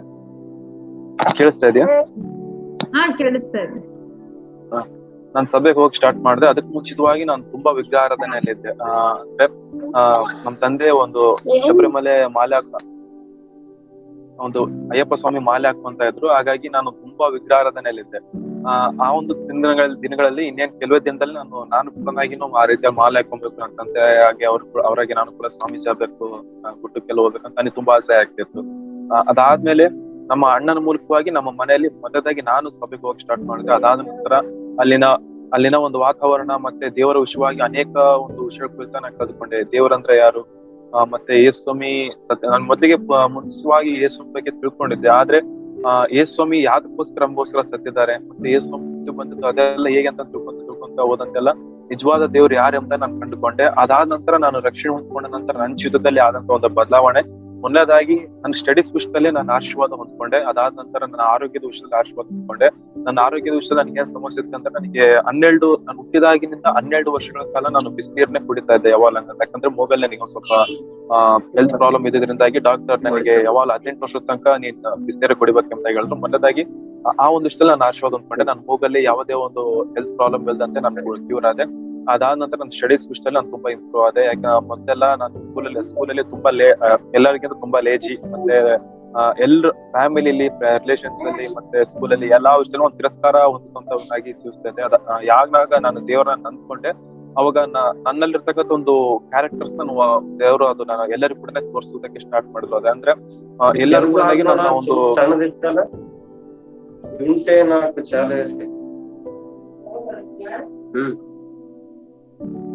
ಸೋಮ್ ನಿಮ್ದು ಮೈಕ್ ಆಫ್ ಮಾಡಿ. ಅದಾದ ನಂತರ ಎಲ್ಲರೂ ಕೂಡ ನನ್ನನ್ನು ಒಂದು ಗುರುತಿಸಕ್ಕೆ ಸ್ಟಾರ್ಟ್ ಮಾಡಿದ್ರು, ಮತ್ತೆ ಗೌರವದಿಂದ ನೋಡೋದಕ್ಕೆ ಸ್ಟಾರ್ಟ್ ಮಾಡಿದ್ರು. ಯಾರು ನನ್ನ ತುಂಬಾ ಅದರಲ್ಲಿ ನಮ್ಮ ಅಮ್ಮರು ಒಂದು ತಂಗಿಯರು ನಮ್ಮ ಆಂಟಿಯವರು ನಾನು ತುಂಬಾನೇ ಹಿಂಸೆ ಪಡ್ತಿದ್ರು. ತುಂಬಾನೇ ಅವಮಾನ ಮಾಡ್ತಿದ್ರು. ಕೆಲವೊಂದು ದಿನಗಳಲ್ಲಿ ಇರ್ತಕ್ಕಂಥ ಎಲ್ಲಾರು ನನ್ನನ್ನು ತುಂಬಾನೇ ಅವಮಾನ ಮಾಡಿ ಕೀಳಾಗಿ ನೋಡ್ತಾ ಇದ್ರು. ಅಂತ ಒಬ್ಬ ವ್ಯಕ್ತಿಗಳು ನಾನ್ ಗಮನ ಪಟ್ಟಂತೆ ಇವತ್ತು ನಾನು ಒಂದು ಒಳ್ಳೆ ಲೆವೆಲ್ ಅಲ್ಲಿ ನೋಡ್ತಾ ಇದ್ದಾರೆ. ಏನೇ ಮಾಡ್ಬೇಕಂದ್ರೆ ಅವಿನಾಶ್ ಅಂತ ಹೇಳ್ಬಿಟ್ಟು ಒಂದು ಒಳ್ಳೆ ರೀತಿಯಲ್ಲಿ ನನ್ನನ್ನ ಗುರುತಿಸುವಂತ ರೀತಿಯಲ್ಲಿ ನಾನು ಬೆಳೀತಾ ಹೋದೆ. ಅದಾದ ನಂತರ ಮತ್ತೆ ನಾನು ಸಭೆಯಲ್ಲಿ ಪುನಃ ಒಂದು ರೀತಿಯ ಗುರುತಿಸಿಕೊಳ್ಳುವಂತ ವ್ಯಕ್ತಿ ಆದೆ. ಅದಾದ ನಂತರ ನಾನು ದೀಕ್ಷಾ ತೆಗೆದುಕೊಂಡ್ಮೇಲೆ ನನ್ನ ಹಿಂದಿನ ಪಾಪಗಳ ನಿಮಿತ್ತವಾಗಿ ನಾನು ಸತ್ತು ಮತ್ತೆ ಕ್ರಿಸ್ತನಲ್ಲಿ ಹೊಸದಾಗಿ ಹುಟ್ಟಿ ಇವತ್ತು ಎಲ್ಲಾ ವಿಧವಾದಂತ ಫೈನಾನ್ಷಿಯಲ್ ಆಗಿ, ಸ್ಪಿರಿಚುವಲಿ ಮತ್ತೆ ಫ್ಯಾಮಿಲಿ ವಿಷಯದಲ್ಲಿ, ಆರೋಗ್ಯದ ವಿಷಯದಲ್ಲಿ, ಪ್ರತಿಯೊಂದು ವಿಷಯದಲ್ಲಿ ಕೂಡ ಆಶೀರ್ವಾದ ಹೊಂದಿಕೊಂಡು ಅಭಿವೃದ್ಧಿ ಹೊಂದಿಕೊಂಡು ಮತ್ತೆ ನಡೀತಾ ಇದ್ದೇನೆ. ದೇವರ ರೀತಿಯಾಗಿ ನನ್ನ ಆಶೀರ್ವಾದ. ಓಕೆ, ಥ್ಯಾಂಕ್ ಯು ಅವಿ. ಬೊಮ್ಮಕ್ಕ ಅವರು.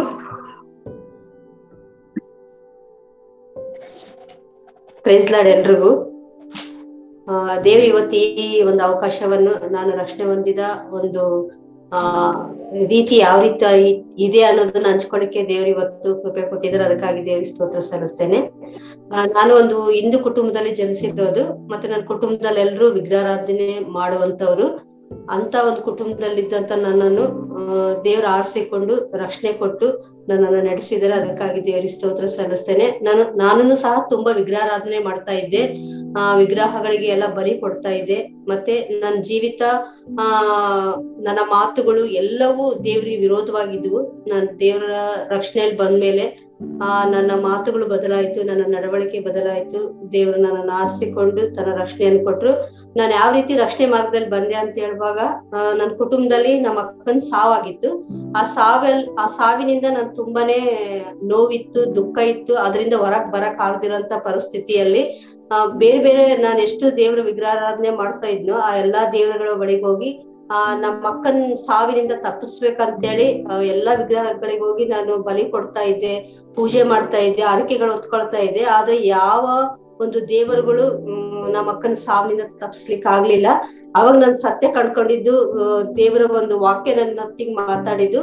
ನಮ್ಮ ಆತ್ಮಿಕ ತಾಯಿ ಒಂದು ಕಡೆ ಸಭೆ ಸೇರಿದ್ರು, ಅಂದ್ರೆ ಎಲ್ರು ಒಂದು ಕೂಟದಲ್ಲಿ ಒಂದ್ 8-10 ಜನ ಸೇರಿ ಪ್ರಾರ್ಥನೆ ಮಾಡುವಾಗ ಅಲ್ಲಿ ನಮ್ಮ ಆತ್ಮಿಕ ತಾಯಿ ವಾಕ್ಯ ಹೇಳ್ತಾ ಇದ್ರು. ನಾನು ಆ ಸಮಯದಲ್ಲಿ ಬಹಳ ನಮ್ಮ ಅಕ್ಕರ ಆಲ್ರೆಡಿ ತೀರ್ಕೊಂಡಿದ್ರು, ಆ ದುಃಖ ನೋವಲ್ಲಿದ್ದೆ. ಅವ್ರು ವಾಕ್ಯ ಹೇಳುವಾಗ ಅಲ್ಲಿ ಒಂದು ವಾಕ್ಯ ಹೇಳ್ತಾ ಇದ್ರು. ಆ ವಾಕ್ಯ ನನ್ನೊಟ್ಟಿಗೆ ಮಾತಾಡಿದ್ದೆ, ಏನಂದ್ರೆ ನಿನ್ನ ಚಿಂತಾ ಭಾರವನ್ನೆಲ್ಲ ನನ್ ಮೇಲೆ ಹಾಕು, ನಾನ್ ನಿನಗೆ ವಿಶ್ರಾಂತಿಯನ್ನು ಕೊಡ್ತೇನೆ ಅಂತೇಳಿ ಆ ವಾಕ್ಯ ನನ್ನೊಟ್ಟಿಗೆ ಅವತ್ತು ಮಾತಾಡಿತ್ತು. ಆ ವಾಕ್ಯ ನನ್ ಕಿವಿಗೆ ಬಿತ್ತಷ್ಟೇ ನಾನು ಎಲ್ಲಾ ದೇವ್ರುಗಳಿಗೆ ಹೋದೆ, ಆದ್ರೆ ನಿನ್ ಚಿಂತೆ ಭಾರ ನಾನ್ ನೀಗಿಸ್ತಂತ ಎಲ್ಲಿ ನಾನು ಇದುವರೆಗೆ ಕೇಳಿಸ್ಕೊಳ್ಳಿಲ್ಲ. ಇವತ್ತು ಈ ವಾಕ್ಯ ನನ್ನೊಟ್ಟಿಗೆ ಮಾತಾಡಿತಲ್ಲ ಅಂತೇಳಿ ಅಲ್ಲಿಂದ ನಾನು ನಂಬಿಕೆಯಲ್ಲಿ ಬಂದೆ. ದೇವ್ರು ಅದೇ ರೀತಿ ನನ್ನ ಚಿಂತಾ ಭಾರವನ್ನೆಲ್ಲ ತೆಗೆದಾಕಿ ನನಗೆ ಸಮಾಧಾನ ಕೊಟ್ಟು, ನನಗೆ ರಕ್ಷಣೆ ಕೊಟ್ಟು, ದೀಕ್ಷಾ ಸ್ಥಾನದಲ್ಲಿ ಪಾಲ್ಗಾರಿಕೆಯನ್ನು ನನಗೆ ದೇವ್ರು ಕೊಟ್ಟು, ನನ್ನ ಕುಟುಂಬದಲ್ಲಿ ಸಹ ದೇವ್ರ ಸಂತೋಷ ಸಮಾಧಾನವನ್ನು ಕೊಟ್ಟು ನನಗೆ ರಕ್ಷಣೆ ಕೊಟ್ಟು, ಇದುವರೆಗೂ ದೇವ್ರು ಉನ್ನತ ರೀತಿಯಲ್ಲಿ ಅನೇಕ ರೀತಿಯಾದಂತಹ ಶೋಧನೆಗಳು ಬಂದವು. ಬಹಳ ಹೋರಾಟಗಳ ಮಧ್ಯದಲ್ಲಿ ದೇವ್ರ ಅವೆಲ್ಲಗಳಿಂದ ನನ್ನನ್ನು ಬಿಡಿಸಿ, ಯಾರು ನಮ್ಮನ್ನು ಕೇವಲವಾಗಿ ನೋಡ್ತಾ ಇದ್ರು, ಯಾರು ನಮ್ಮನ್ನು ಕೀಳಾಗಿ ನೋಡ್ತಾ ಇದ್ರು, ಅಂತವ್ರ ಮಧ್ಯದಲ್ಲಿ ದೇವ್ರು ನನಗೆ ರಕ್ಷಣೆಯನ್ನು ಕೊಟ್ಟು ಒಂದು ಉನ್ನತವಾದ ರೀತಿಯಲ್ಲಿ ದೇವ್ರು ನನ್ನನ್ನು ನಿಲ್ಲಿಸಿದರೆ, ಅದಕ್ಕಾಗಿ ದೇವ್ರಿಗೆ ಸ್ತೋತ್ರ ಸಲ್ಲಿಸ್ತೇನೆ.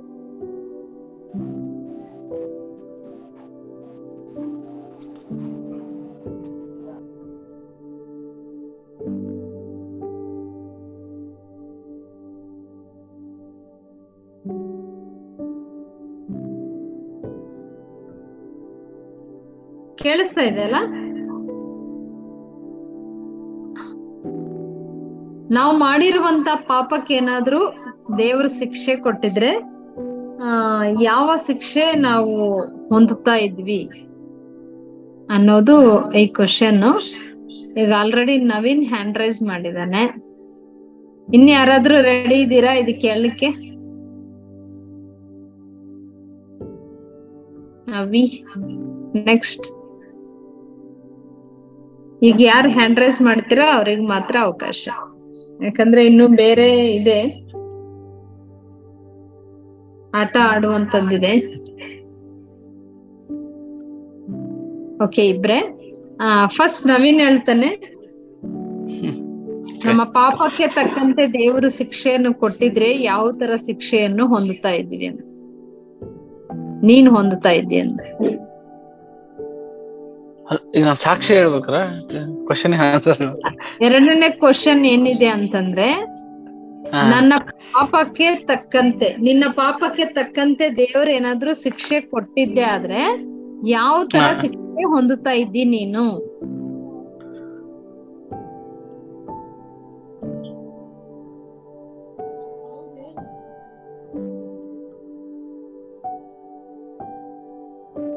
ಓಕೆ, ದೇವರ ಮಹಾಪರಿಶುದ್ಧವಾದ ನಾಮಕ್ಕೆ ಸ್ತೋತ್ರವಾಗ್ಲಿ. ಫಸ್ಟ್ ನಾನು ರಕ್ಷಣೆ ಹೊಂದಿದ್ದು, ಅದಾದ ನಂತರ ಇದು ಮತ್ತೆ ಇದಕ್ಕೆ ನಾನು ಆನ್ಸರ್ ಮಾಡ್ತೀನಿ. ನಮ್ಮ ತಂದೆ ಹುಷಾರಿರ್ಲಿಲ್ಲ, ತುಂಬಾ ಅಂದ್ರೆ ತುಂಬಾ ಹುಷಾರಿಲ್ದಂಗೆ ಆಗ್ಬಿಟ್ರು, ನೆಲಕ್ಕೆ ಬಿದ್ಬಿಟ್ರು. ಅಂದ್ರೆ ದುಡಿಯುವಂತ ನಾವು ಚಿಕ್ಕವ್ರು ಅವಾಗ, ಇನ್ನ ಸ್ಕೂಲಿಗೆ ನಾವು ಹೋಗ್ತಾ ಇದ್ವಿ, 8-7ನೇ ಕ್ಲಾಸ್ ಆ ತರ ಇದ್ವಿ. ಮುಂಚೆಯಿಂದ ನಾನು ಆತ್ಮಿಕ ತಂದೆ ತಾಯಿನ ನೋಡ್ತಾ ಇದ್ವಿ, ಪಾಸ್ಟರ್ನ ನೋಡ್ತಾ ಇದ್ವಿ. ಆದ್ರೆ ನಮ್ಗೆ ಇದು ಯಶಸ್ವಾಮಿ ಇವ್ರು ಅವ್ರ ಸೇವೆ ಮಾಡ್ತಿದ್ರ ಅಂತ ನಮ್ಗೆ ಗೊತ್ತಿರ್ಲಿಲ್ಲ, ಚಿಕ್ಕ ಮಕ್ಳಲ್ವಾಗ ಗೊತ್ತಿರ್ಲಿಲ್ಲ. ಸೊ ನಾವಾಗ ಸ್ವಲ್ಪ ನಮ್ಗೆ ಬುದ್ಧಿ ಬಂದಾಗೆ ಸ್ವಲ್ಪ ಅವಾಗ ಇದಾಗ್ತಿದ್ದು. ನಮ್ಮ ತಂದೆಗೆ ಇದ್ದಕ್ಕಿದ್ದಂಗೆ ಹುಷಾರಿಲ್ಲಂಗೆ ಆಗ್ಬಿಡ್ತು, ದೊಡ್ಡ ಒಂದು ಕಾಯಿಲೆ ಬಂದ್ಬಿಟ್ಟು. ಸೊ ಅವಾಗ ನಮ್ಗೆ ದುಡಿಯುವಂತ ವ್ಯಕ್ತಿನೇ ಈಗ ಆಗ್ಬಿಟ್ರಲ್ಲ ಅಂತಂದೇಳಿ ನಾವು ತುಂಬಾ ಚಿಂತೆ ಮಾಡ್ತಾ ಇದ್ದೆ. ನಮ್ಮ ಅಣ್ಣ ತಂಗಿ, ನಾವು ಮೂವರಲ್ಲಿ ನಮ್ಮ ಅಣ್ಣ ಹ್ಯಾಂಡಿಕ್ಯಾಪ್ಟ್. ದುಡಿಯುವಂತ ವ್ಯಕ್ತಿ ಈ ತರ ನೆಲಕ್ಕೆ ಹಚ್ಚಿ ಬಿದ್ಬಿಟ್ರಾಗ ಮನೆಯಲ್ಲಿ ಯಾವುದೇ ರೀತಿಯಾದಂತ ದುಡ್ಡಿಂದ ಆಗಿರ್ಬೋದು, ಯಾವ್ದು ಊಟಕ್ಕೂ ಕೂಡ ಅಷ್ಟು ನಮ್ಗೆ ಕಷ್ಟ ಆಗ್ಬಿಡ್ತು. ಇನ್ನು ನಮ್ಮ ಮಾಮವರು ಈ ಒಂದು ಸಂಸ್ಥೆ ಪ್ರಕಾರವಾಗಿ ನಮ್ಗೆ ಪರಿಚಯ ಇದ್ರು, ಆತ್ಮಿಕ ತಂದೆ. ಸೊ ಅವಾಗ ನಮ್ಗೆ ದೇವರು ಫಸ್ಟ್ ಸಭೆಗೆ ನಾವು ಹೋಗಕ್ಕೆ ಸ್ಟಾರ್ಟ್ ಮಾಡಿದ್ದು ಒಂದ್ 2-3 ಸಲ ಅವ್ರು ಭೇಟಿ ಆದಾಗ, 3ನೇ ಸರಿ ನಾನು ಸಭೆಗೆ ಹೋಗಕ್ಕೆ ಸ್ಟಾರ್ಟ್ ಮಾಡಿದೆ. ಈ ತರ ಪ್ರಾರ್ಥನೆ ಮಾಡಿದ್ರೆ ನಿಮ್ ತಂದೆ ಹುಷಾರಾಗ್ತಾರೆ ಎಂಬುದಾಗಿ ನಾನು ಕಂಡ್ಕೊಂಡು ಅಲ್ಲಿ ಕುತ್ಕೊಂಡು ಪ್ರೇಯರ್ ಹೋಗಕ್ಕೆ ಸ್ಟಾರ್ಟ್ ಮಾಡಿದೆ. ಭಾನುವಾರ ಎಲ್ಲ ಹೋಗಿ ಕುತ್ಕೊಂಡೆ. ನಮ್ಮ ತಂದೆಯವರು ಇವತ್ತಿ ನಾನು ಏನಾದ್ರು ದೇವರ ರಕ್ಷಣೆ ಹೊಂದ್ಕೊಂಡಿಲ್ಲ, ನಾನು ನಮ್ಮ ಕುಟುಂಬಕ್ಕೋಸ್ಕರ, ನಮ್ಮ ತಂದೆಗೋಸ್ಕರ ನಾವು ಪ್ರಾರ್ಥನೆ ಮಾಡಿಲ್ಲ ಅಂದಿದ್ರೆ ನಮ್ಮ ತಂದೆ ನಾವು ಕಳ್ಕೊಂಡ್ಬಿಡ್ತಿದ್ವಿ. ಅಷ್ಟು ಅಲ್ಲೇ ಫುಲ್ ಬೆಡ್ ಪೇಷಂಟ್, ಏನು ಎಲ್ಲ ಆಗ್ತಿದ್ವಿ. ನಾನು ಕೈ ಹಿಡ್ಕೊಂಡು ಹೋಗಿ ನಾನು ಟಾಯ್ಲೆಟ್ ಮಾಡಿಸ್ಕೊಂಡ್ ಬರ್ಬೇಕಾಗಿತ್ತು. ಅಷ್ಟೊಂದು ಬೆಡ್ ಪೇಷಂಟ್ ಆಗಿದ್ರು. ದೇವರ ಕೃಪೆ, ದೇವರ ಆಶೀರ್ವಾದ ನನ್ನ ಕುಟುಂಬದ ಮೇಲೆ ಇತ್ತು. ಅದನ್ನ ದೇವ್ರು ನನ್ನ ಈ ಒಂದು ಕುಟುಂಬದಲ್ಲಿ ನನ್ನ ಆರಿಸ್ಕೊಂಡಿದ್ದಕ್ಕೆ ದೇವ್ರಿಗೆ ನಾನು ಥ್ಯಾಂಕ್ಸ್ ಹೇಳಕ್ ಇಷ್ಟಪಡ್ತೀನಿ. ಅವಾಗ ನನಗೆ ದೇವರು ಸತ್ಯ ದೇವರಂದ್ರೆ ಅವಾಗ ಕೂಡ ಕೆಲವೊಂದ್ಸರಿ ನಾನು ಪ್ರೇಯರ್ ಬರ್ಬೇಕು ಬಟ್ಟು ಹುಡ್ಕೊಂಡ್ ಬರ್ತಾ ಇದ್ದೆ. ನಾನು ಈ ಕಡೆನೂ ನಾನು ಈ ಕಡೆ ದೇವ್ರನ್ನ ನಂಬ್ತಿದ್ದೆ, ಈ ಕಡೆನೂ ನಾನು ಯೇಸು ಸುಮ್ಮನೆ ನಂಬ್ತಿದ್ದೆ. ಎರಡೂ ಬೇಕಾಗಿತ್ತು. ಎರಡು ದೋಣಿನೂ ನಾನು ಕಾಲ್ ಹಿಡಿತಾ ಇದ್ದೆ. ಯಾವಾಗ 2018 ನನಗೆ ತುಂಬಾ ಒಂದು 2018-16 ಒಂದು ವಾಕ್ಯ ನನಗೆ ಬಂತು. ಯೆಶಾಯ ಬರೆದ ಪತ್ರಿಕೆ, ಹೆದರಬೇಡ ನಾನು ನಿನಗಿದ್ದೇನೆ. ಯಾಕಂದ್ರೆ ನನಗೆ ಯಾವುದೇ ಕೆಲಸ ಇರ್ಲಿಲ್ಲ. 10th ಮುಗಿದೋಯ್ತು. 10th ಮುಗಿದ ತಕ್ಷಣ ಕುಟುಂಬದಲ್ಲಿ ಏನು ಓದು ಮುಗೀತು, ದುಡಿಬೇಕು ನೀನು ಅಂದಾಗ ನಾನು ಕೆಲಸ ಹುಡುಕ್ತಿದ್ದೆ. ಯಾವ ಕೆಲಸ ಸಿಗಲಿ, ಯಾವ ಚಿಕ್ಕ ಕೆಲಸಕ್ಕೂ ಮಾಡ್ತಾ ಇದ್ದೆ. ಬಹಳ ತುಂಬಾ ಭಯ ಪಡ್ತಿದ್ದೆ.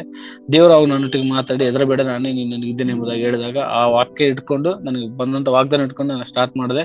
ದೇವ್ರು ಅವಾಗಿಂದ ಅದ್ಭುತವಾಗಿ ನನ್ನ ಜೀವನದಲ್ಲಿ ಕಾರ್ಯ ಮಾಡಿದ್ದೇನೆ. ಮತ್ತೆ ನಾನು ಬಟ್ಟೆ ಇಡೋದನ್ನ ನಾನು 2018 ನಾನು ಕುಂಕುಮ ಇಟ್ಕೊಂಡು ಬರ್ತಿದ್ದೆ ಸಭೆಗೆ. ಅದು ಯಾರು ಹೇಳ್ತಿಲ್ಲ, ನನಗೆ ನಾನೇ ಬಿಡ್ಬೇಕಂತ ಹೇಳಿ ಅದು ಬಂದಿತ್ತೇನೆ ಗೊತ್ತಿಲ್ಲ. ಅವಾಗೆ ನಾನು ತಾನೇ ನಾನು ಬಿಟ್ಬಿಟ್ಟೆ. ಮುಂಚೆ ನಾನು ಇದು ಪೂಜೆ ಮಾಡ್ತಿದ್ದೆ. ಎಲ್ಲೇ ಹೋದ್ರು ಯಾವ ಮರ ಕಂಡ್ರು ಕೈ ಮುಖ ಅಂತ ಹೋಗ್ತಿದ್ದೆ.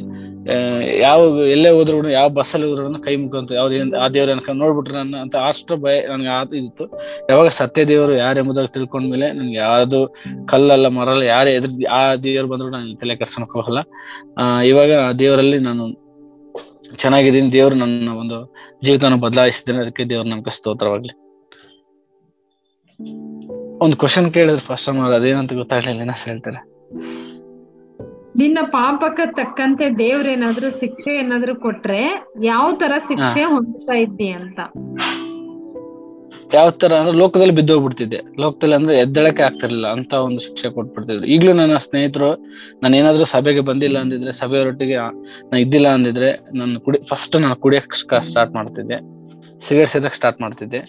ಆಮೇಲೆ ತುಂಬಾ ನಾನು ಏನಂದ್ರೆ ಲೋಕದಲ್ಲಿ ಬಿದ್ದೋಗ್ಬಿಡ್ತಿದ್ದೆ. ಈಗ ನನ್ನ ಫ್ರೆಂಡ್ಸ್, ನನ್ನ ಸ್ನೇಹಿತರದ್ದು ಆತರ ಇದ್ದಾರೆ, ಅಷ್ಟು ಪಾಪ ಮಾಡ್ತಿದ್ದಾರೆ, ಅಷ್ಟು ಲೋಕದಲ್ಲಿ ಇದ್ದಾರೆ. ಅದು ಬಿದ್ದೋಗ್ಬಿಡ್ತಿದ್ದೆ. ದೇವರ ಒಂದು ಕೃಪೆ, ನಾನು ಅದರಿಂದ ತಪ್ಪಿಸ್ಕೊಂಡು ಇದ್ದೀನಿ. ಒಂದ್ ವೇಳೆ ಆ ತರ ಶಿಕ್ಷೆ ಕೊಟ್ಟಿದ್ರೆ ನಾನು ಮತ್ತೆ ಎದ್ದೇಳಕ್ ಆಗ್ತಿರ್ಲಿಲ್ಲ ಮೇಲೆ. ಓಕೆ ತಿರುಗಿ ಎದ್ದಾಳಕ್ ಆಗದೆ ಇರುವಂತ ಶಿಕ್ಷೆ ಹೊಂದುತ್ತಿದ್ದೆ ಅಂತ. Thank you. ಅವಿ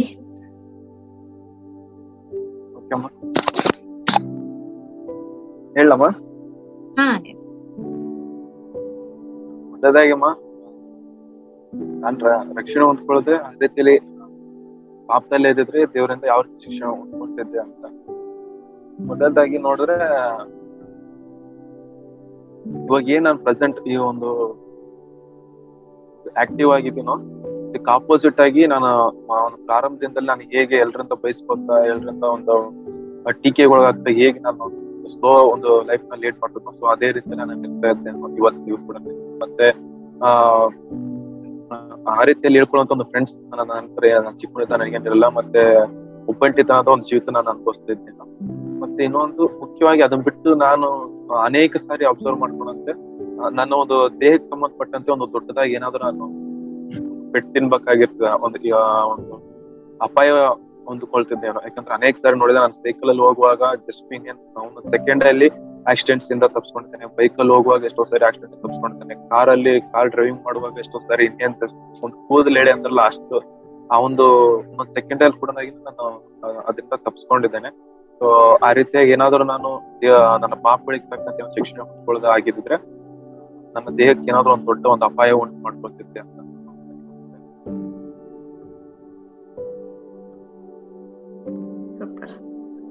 ಥ್ಯಾಂಕ್ ಯು.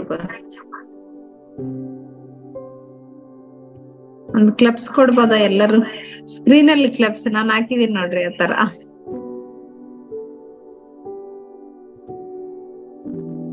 ಓಕೆ, ಈಗ ಫಸ್ಟ್ ಇನ್ನೊಂದು ನನ್ನ ಒಂದು ಸಾಕ್ಷಿ ಏನಂದ್ರೆ, ನನ್ನ ಕಣ್ಮುಂದೆನೆ ಎಷ್ಟೋ ಜನ ನನ್ನ ಸ್ನೇಹಿತರು ತೀರ್ಕೊಂಡ್ರು. ನನ್ನ ವಯಸ್ಸಲ್ಲೇ ನನ್ನ ಫ್ರೆಂಡ್ಸ್ 4 ಜನ ತೀರ್ಕೊಂಡ್ರು. ಮತ್ತೆ ಬೈಕ್ ಆಕ್ಸಿಡೆಂಟ್ ಗಳಲ್ಲಿ ತೀರ್ಕೊಂಡ್ರು.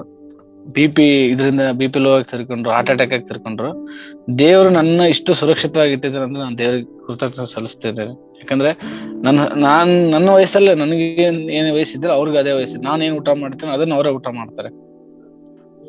ಸೊ ನಾನ್ ಯಾವ ಗಾಳಿ ತಗೊಂತೀನಿ, ಯಾವ ಬೆಳಕು ತಗೊಂತೀನಿ, ಯಾವ ನೀರು ತಗೊಂತೀನಿ, ಅದನ್ನ ತಗೊಂತೀನಿ. ಆದ್ರೆ ನನ್ನ ದೇವ್ರು ಸ್ಪೆಷಲ್ ಆಗಿ ಇಟ್ಟಿದ್ದೀನಿ. ಅದಕ್ಕೆ ದೇವ್ರನ್ನ ಥ್ಯಾಂಕ್ಸ್ ಹೇಳಕ್ ಇಷ್ಟಪಡ್ತೀನಿ.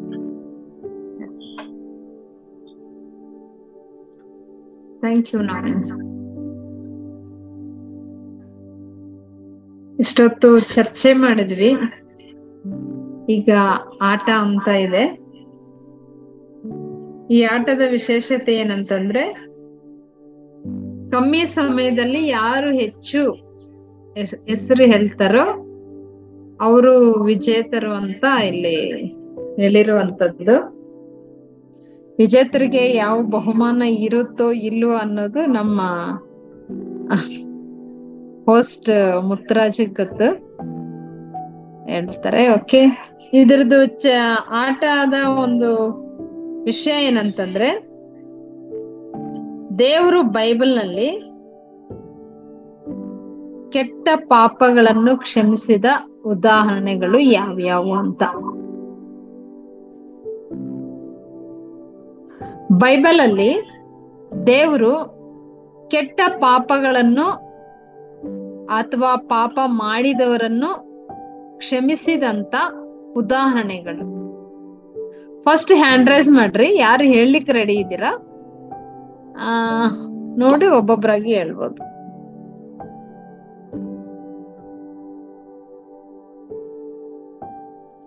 ಓಕೆ, ಅವಿನಾಶ್ ಮಾತ್ರ ಹ್ಯಾಂಡ್ ರೈಸ್ ಮಾಡಿದ್ದಾನೆ. ಅವಿನಾಶ್ ಹತ್ರ ಕೇಳಿಸ್ಕೊಳ್ಳೋಣ, ಆಮೇಲೆ ಪ್ರೋಗ್ರಾಮ್ ಎಂಡ್ ಮಾಡೋಣ. ಓಕೆ ಅಭಿ.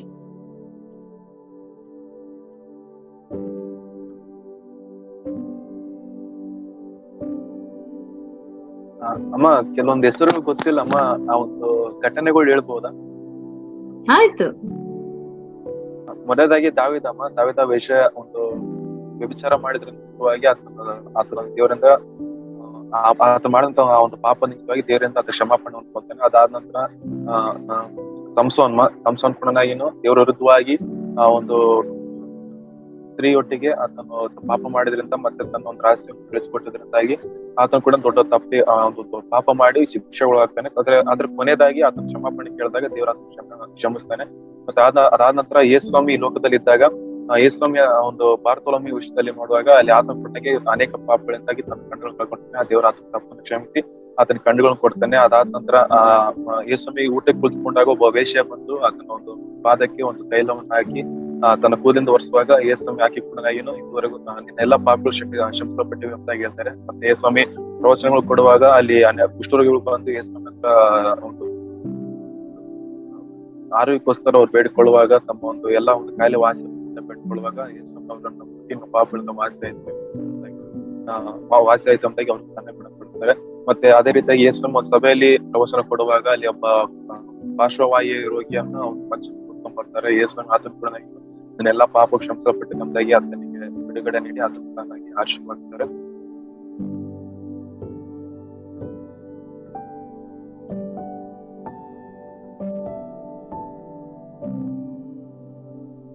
ಸೂಪರ್ ಅಭಿ, ಚೆನ್ನಾಗ್ ಪ್ರಯತ್ನ ಮಾಡಿದೀಯಾ.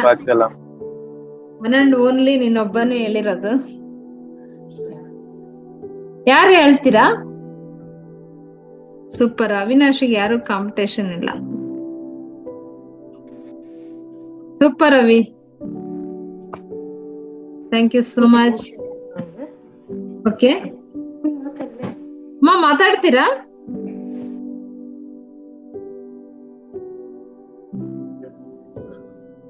ಓಕೆ, ಇಷ್ಟೊತ್ತು ದೇವರ ಅದ್ಭುತವಾಗಿ ನಡೆಸಿದಾನೆ ಈ ಯೂತ್ ಮೀಟಿಂಗ್ ಅನ್ನು. ವಿಶೇಷವಾಗಿ ಇವತ್ತು ಪಾಪದ ಬಿಡುಗಡೆ ಹೇಗೆ ಮನುಷ್ಯನಿಗೆ ದೇವರು ಕೊಟ್ಟಿದ್ದಾನೆ ಅಂತ ಹೇಳಿ, ಪಾಪದಲ್ಲಿ ಇದ್ದ ಮನುಷ್ಯನ ಹೇಗಿರ್ತಾನೆ, ಪಾಪದಿಂದ ಹೇಗೆ ಬಿಡುಗಡೆ ಮಾಡಿದ್ದಾನೆ, ಪಾಪದಿಂದ ಬಿಡುಗಡೆ ಆಗಿರುವ ವ್ಯಕ್ತಿ ಹೇಗಿರ್ತಾನೆ ಅಂತ ಹೇಳಿ ದೈವ ಸೇವಕರ ಮೂಲಕ ತುಂಬಾ ಅದ್ಭುತವಾಗಿ ದೇವರು ಇವತ್ತು ಮಾತಾಡಿದಾನೆ. ನಿಜವಾಗ್ಲೂ ದೇವರಿಗೆ ವಂದನೆಯನ್ನು ಸಲ್ಲಿಸ್ತೇನೆ. ಮತ್ತೆ ಬಂದು ವಾಕ್ಯವನ್ನು ಹಂಚಿಕೊಟ್ಟಂತ ಯೋಹನ್ ಬಾಬು ಪಾಸ್ಟರ್ ಅವರಿಗೆ ನಾನು ಯೇಸು ಕ್ರಿಸ್ತನ ಹೆಸರಿನಲ್ಲಿ ವಂದನೆಯನ್ನು ಸಲ್ಲಿಸ್ತೇನೆ. ಮತ್ತೆ ಇದುವರೆಗೂ ಚರ್ಚೆ ವಿಚಾರಗಳಾಗಿರ್ಬೋದು, ಮತ್ತೆ ಆಟ ಆಗಿರ್ಬೋದು, ಭಾಗವಹಿಸಿ ಹಂಚಿಕೊಂಡಂತ ಎಲ್ಲರಿಗೂ ಕೂಡ ನಾನು ಯೇಸು ಕ್ರಿಸ್ತನ ಹೆಸರಿನಲ್ಲಿ ವಂದನೆ ಸಲ್ಲಿಸ್ತೇನೆ. ಹೆಚ್ಚು ಕಮ್ಮಿ 22 ಜನ ಜಾಯಿನ್ ಆಗಿದ್ರು, ಈಗ 14 ಜನಕ್ಕೆ ಬಂದಿದ್ದಾರೆ. ಓಕೆ, ಕ್ಲೋಸ್ ಮಾಡೋಣ. ಮತ್ತೆ ಕೊನೆಯದಾಗಿ ನಮ್ಮ ಮಧ್ಯದಲ್ಲಿ ಸೇವಕರಿದ್ದಾರೆ, ನಮ್ಮ ಪಾಸ್ಟ್ರು ಕೊನೆ ಪ್ರಾರ್ಥನೆ ಮಾಡಿ ಈ ಒಂದು ಕೂಟವನ್ನು ಮುಗಿಸ್ತಾರೆ. ಪರಿಶುದ್ಧನಾಗಿರುವಂತಹ ಪರಲೋಕ ತಂದೆಯ ದೇವರೇ, ನಿನಗೊಂದನೆ ಸ್ವಾಮಿ. ಇವತ್ತು ಸ್ವಾಮಿ, ಇದುವರೆಗೂ ಈ ಜೂಮ್ ಮೂಲಕವಾಗಿ ಯೌವನಸ್ಥರ ಕೂಟವನ್ನು ನಾವೆಲ್ಲರೂ ಸಂತೋಷವಾಗಿ ಭಾಗವಹಿಸುವಂತ ಕೃಪೆಯನ್ನು ಮತ್ತು ಪಾಪದ ಮಹತ್ವವನ್ನು ಅರ್ಥ ಮಾಡಿಕೊಳ್ಳುವಂತ ಸೌಭಾಗ್ಯವನ್ನು ನೀನು ಕೊಟ್ಟಿದ್ದಕ್ಕಾಗಿ ವಂದನೆ ದೇವರೇ ಸ್ವಾಮಿ. ನೀತಿಗೆ ವಿರುದ್ಧವಾದದ್ದು ಪಾಪ ಎಂಬುದಾಗಿ, ಪಾಪದ ಫಲದ ವಿಷಯದಲ್ಲಿ ನಾವು ನೋಡುವಾಗ ಮರಣ ಮತ್ತು ನೀತಿ ಅದಕ್ಕೆ ನಿತ್ಯ ಶಿಕ್ಷೆ ಎಲ್ಲವನ್ನು ನಾವು ತಿಳ್ಕೊಂಡಿದ್ದೇವೆ ಸ್ವಾಮಿ. ಇನ್ನು ನಾವು ಪಾಪಿಗಳಾಗದಂತೆ, ಪಾಪದಲ್ಲಿ ಇರದಂತೆ, ಪಾಪದ ಯೋಚನೆಗಳು ಮಾಡದಂತೆ ನಮ್ಮನ್ನು ರಕ್ಷಿಸಿ ಕರ್ತನೆ ಸಂರಕ್ಷಣೆ ಮಾಡಿದಕ್ಕಾಗಿ ನಿಮ್ಗೊಂದನೆ. ನಮ್ಮ ಮುಂದಿರುವಂತ ಒಂದು ಸವಾಲು ಸ್ವಾಮಿ, ಇನ್ನು ಯಾರು ಪಾಪದಲ್ಲಿದ್ದಾರೋ, ಅಂಧಕಾರದಲ್ಲಿದ್ದಾರೋ, ಆ ಒಂದು ನಿತ್ಯ ನಾಶನಕ್ಕೆ, ನಿತ್ಯ ಶಿಕ್ಷೆಗೆ ಗುರಿಯಾಗಿದ್ದರು, ಅವರೆಲ್ಲರನ್ನು ಅನೇಕ ವಾಕ್ಯದ ಮೂಲಕವಾಗಿ ನಮ್ಮನ್ನು ಪ್ರೋತ್ಸಾಹ ಪಡಿಸಿದರೆ ಆ ಸೇವಕರನ್ನು, ಅವರ ಸೇವೆಯನ್ನು ಆಶೀರ್ವದಿಸು. ಕೇಳಿದಂತ ಎಲ್ಲರ ಜೀವನದಲ್ಲಿ ಇದು ಕರ್ತನೆ ಅದ್ಭುತವಾದಂತ ಕಾರ್ಯ ಮಾಡ್ಲಿಕ್ಕಾಗುವಂತೆ ಸಹಾಯ ಮಾಡ್ರಿ. ನಮ್ಮ ಮುಂದಿರುವಂತ ಈ ಸವಾಲನ್ನು ನಾವು ಜವಾಬ್ದಾರಿಯಿಂದ ಕರ್ತನೆ, ಪಾಪದಲ್ಲಿ, ಶಾಪದಲ್ಲಿ, ನಿತ್ಯ ಶಿಕ್ಷಕ್ಕೆ ಗುರಿಯಾಗಿರುವಂತ ಎಲ್ಲರನ್ನು ಬಿಡುಗಡೆಗೊಳಿಸ್ಲಿಕ್ಕಾಗುವಂತೆ ನಮ್ಮನ್ನು ಉತ್ತೇಜನ ಪಡಿಸಿ ನಡೆಸಬೇಕಾಗಿ ಮತ್ತೊಂದು ಆವೃತ್ತಿ ನಮ್ಮ ನಾವು ರೀಡೆಡಿಕೇಟ್ ಮಾಡಿಕೊಳ್ತೇವೆ ಸ್ವಾಮಿ. ನಿನ್ನ ಕೃಪೆಯಲ್ಲಿ ಮರೆ ಮಾಡು. ಪ್ರಾರ್ಥನೆ ಕೇಳಿದಕ್ಕಾಗಿ ಸ್ತೋತ್ರ. ಭಾಗವಹಿಸಿದಂತೆ ಎಲ್ಲರಿಗಾಗಿ ನಾನು ಸ್ತೋತ್ರ ಮಾಡ್ತೇನೆ. ಯೇಸು ನಾಮದಲ್ಲಿ ನಂಬಿಕೆಯಿಂದ ಪ್ರಾರ್ಥಿಸಿ ಬೇಡಿಕೊಂಡೇವೆ ನಮ್ಮ ತಂದೆ. ಆಮೇನ್. Okay, thank you. Price the lord.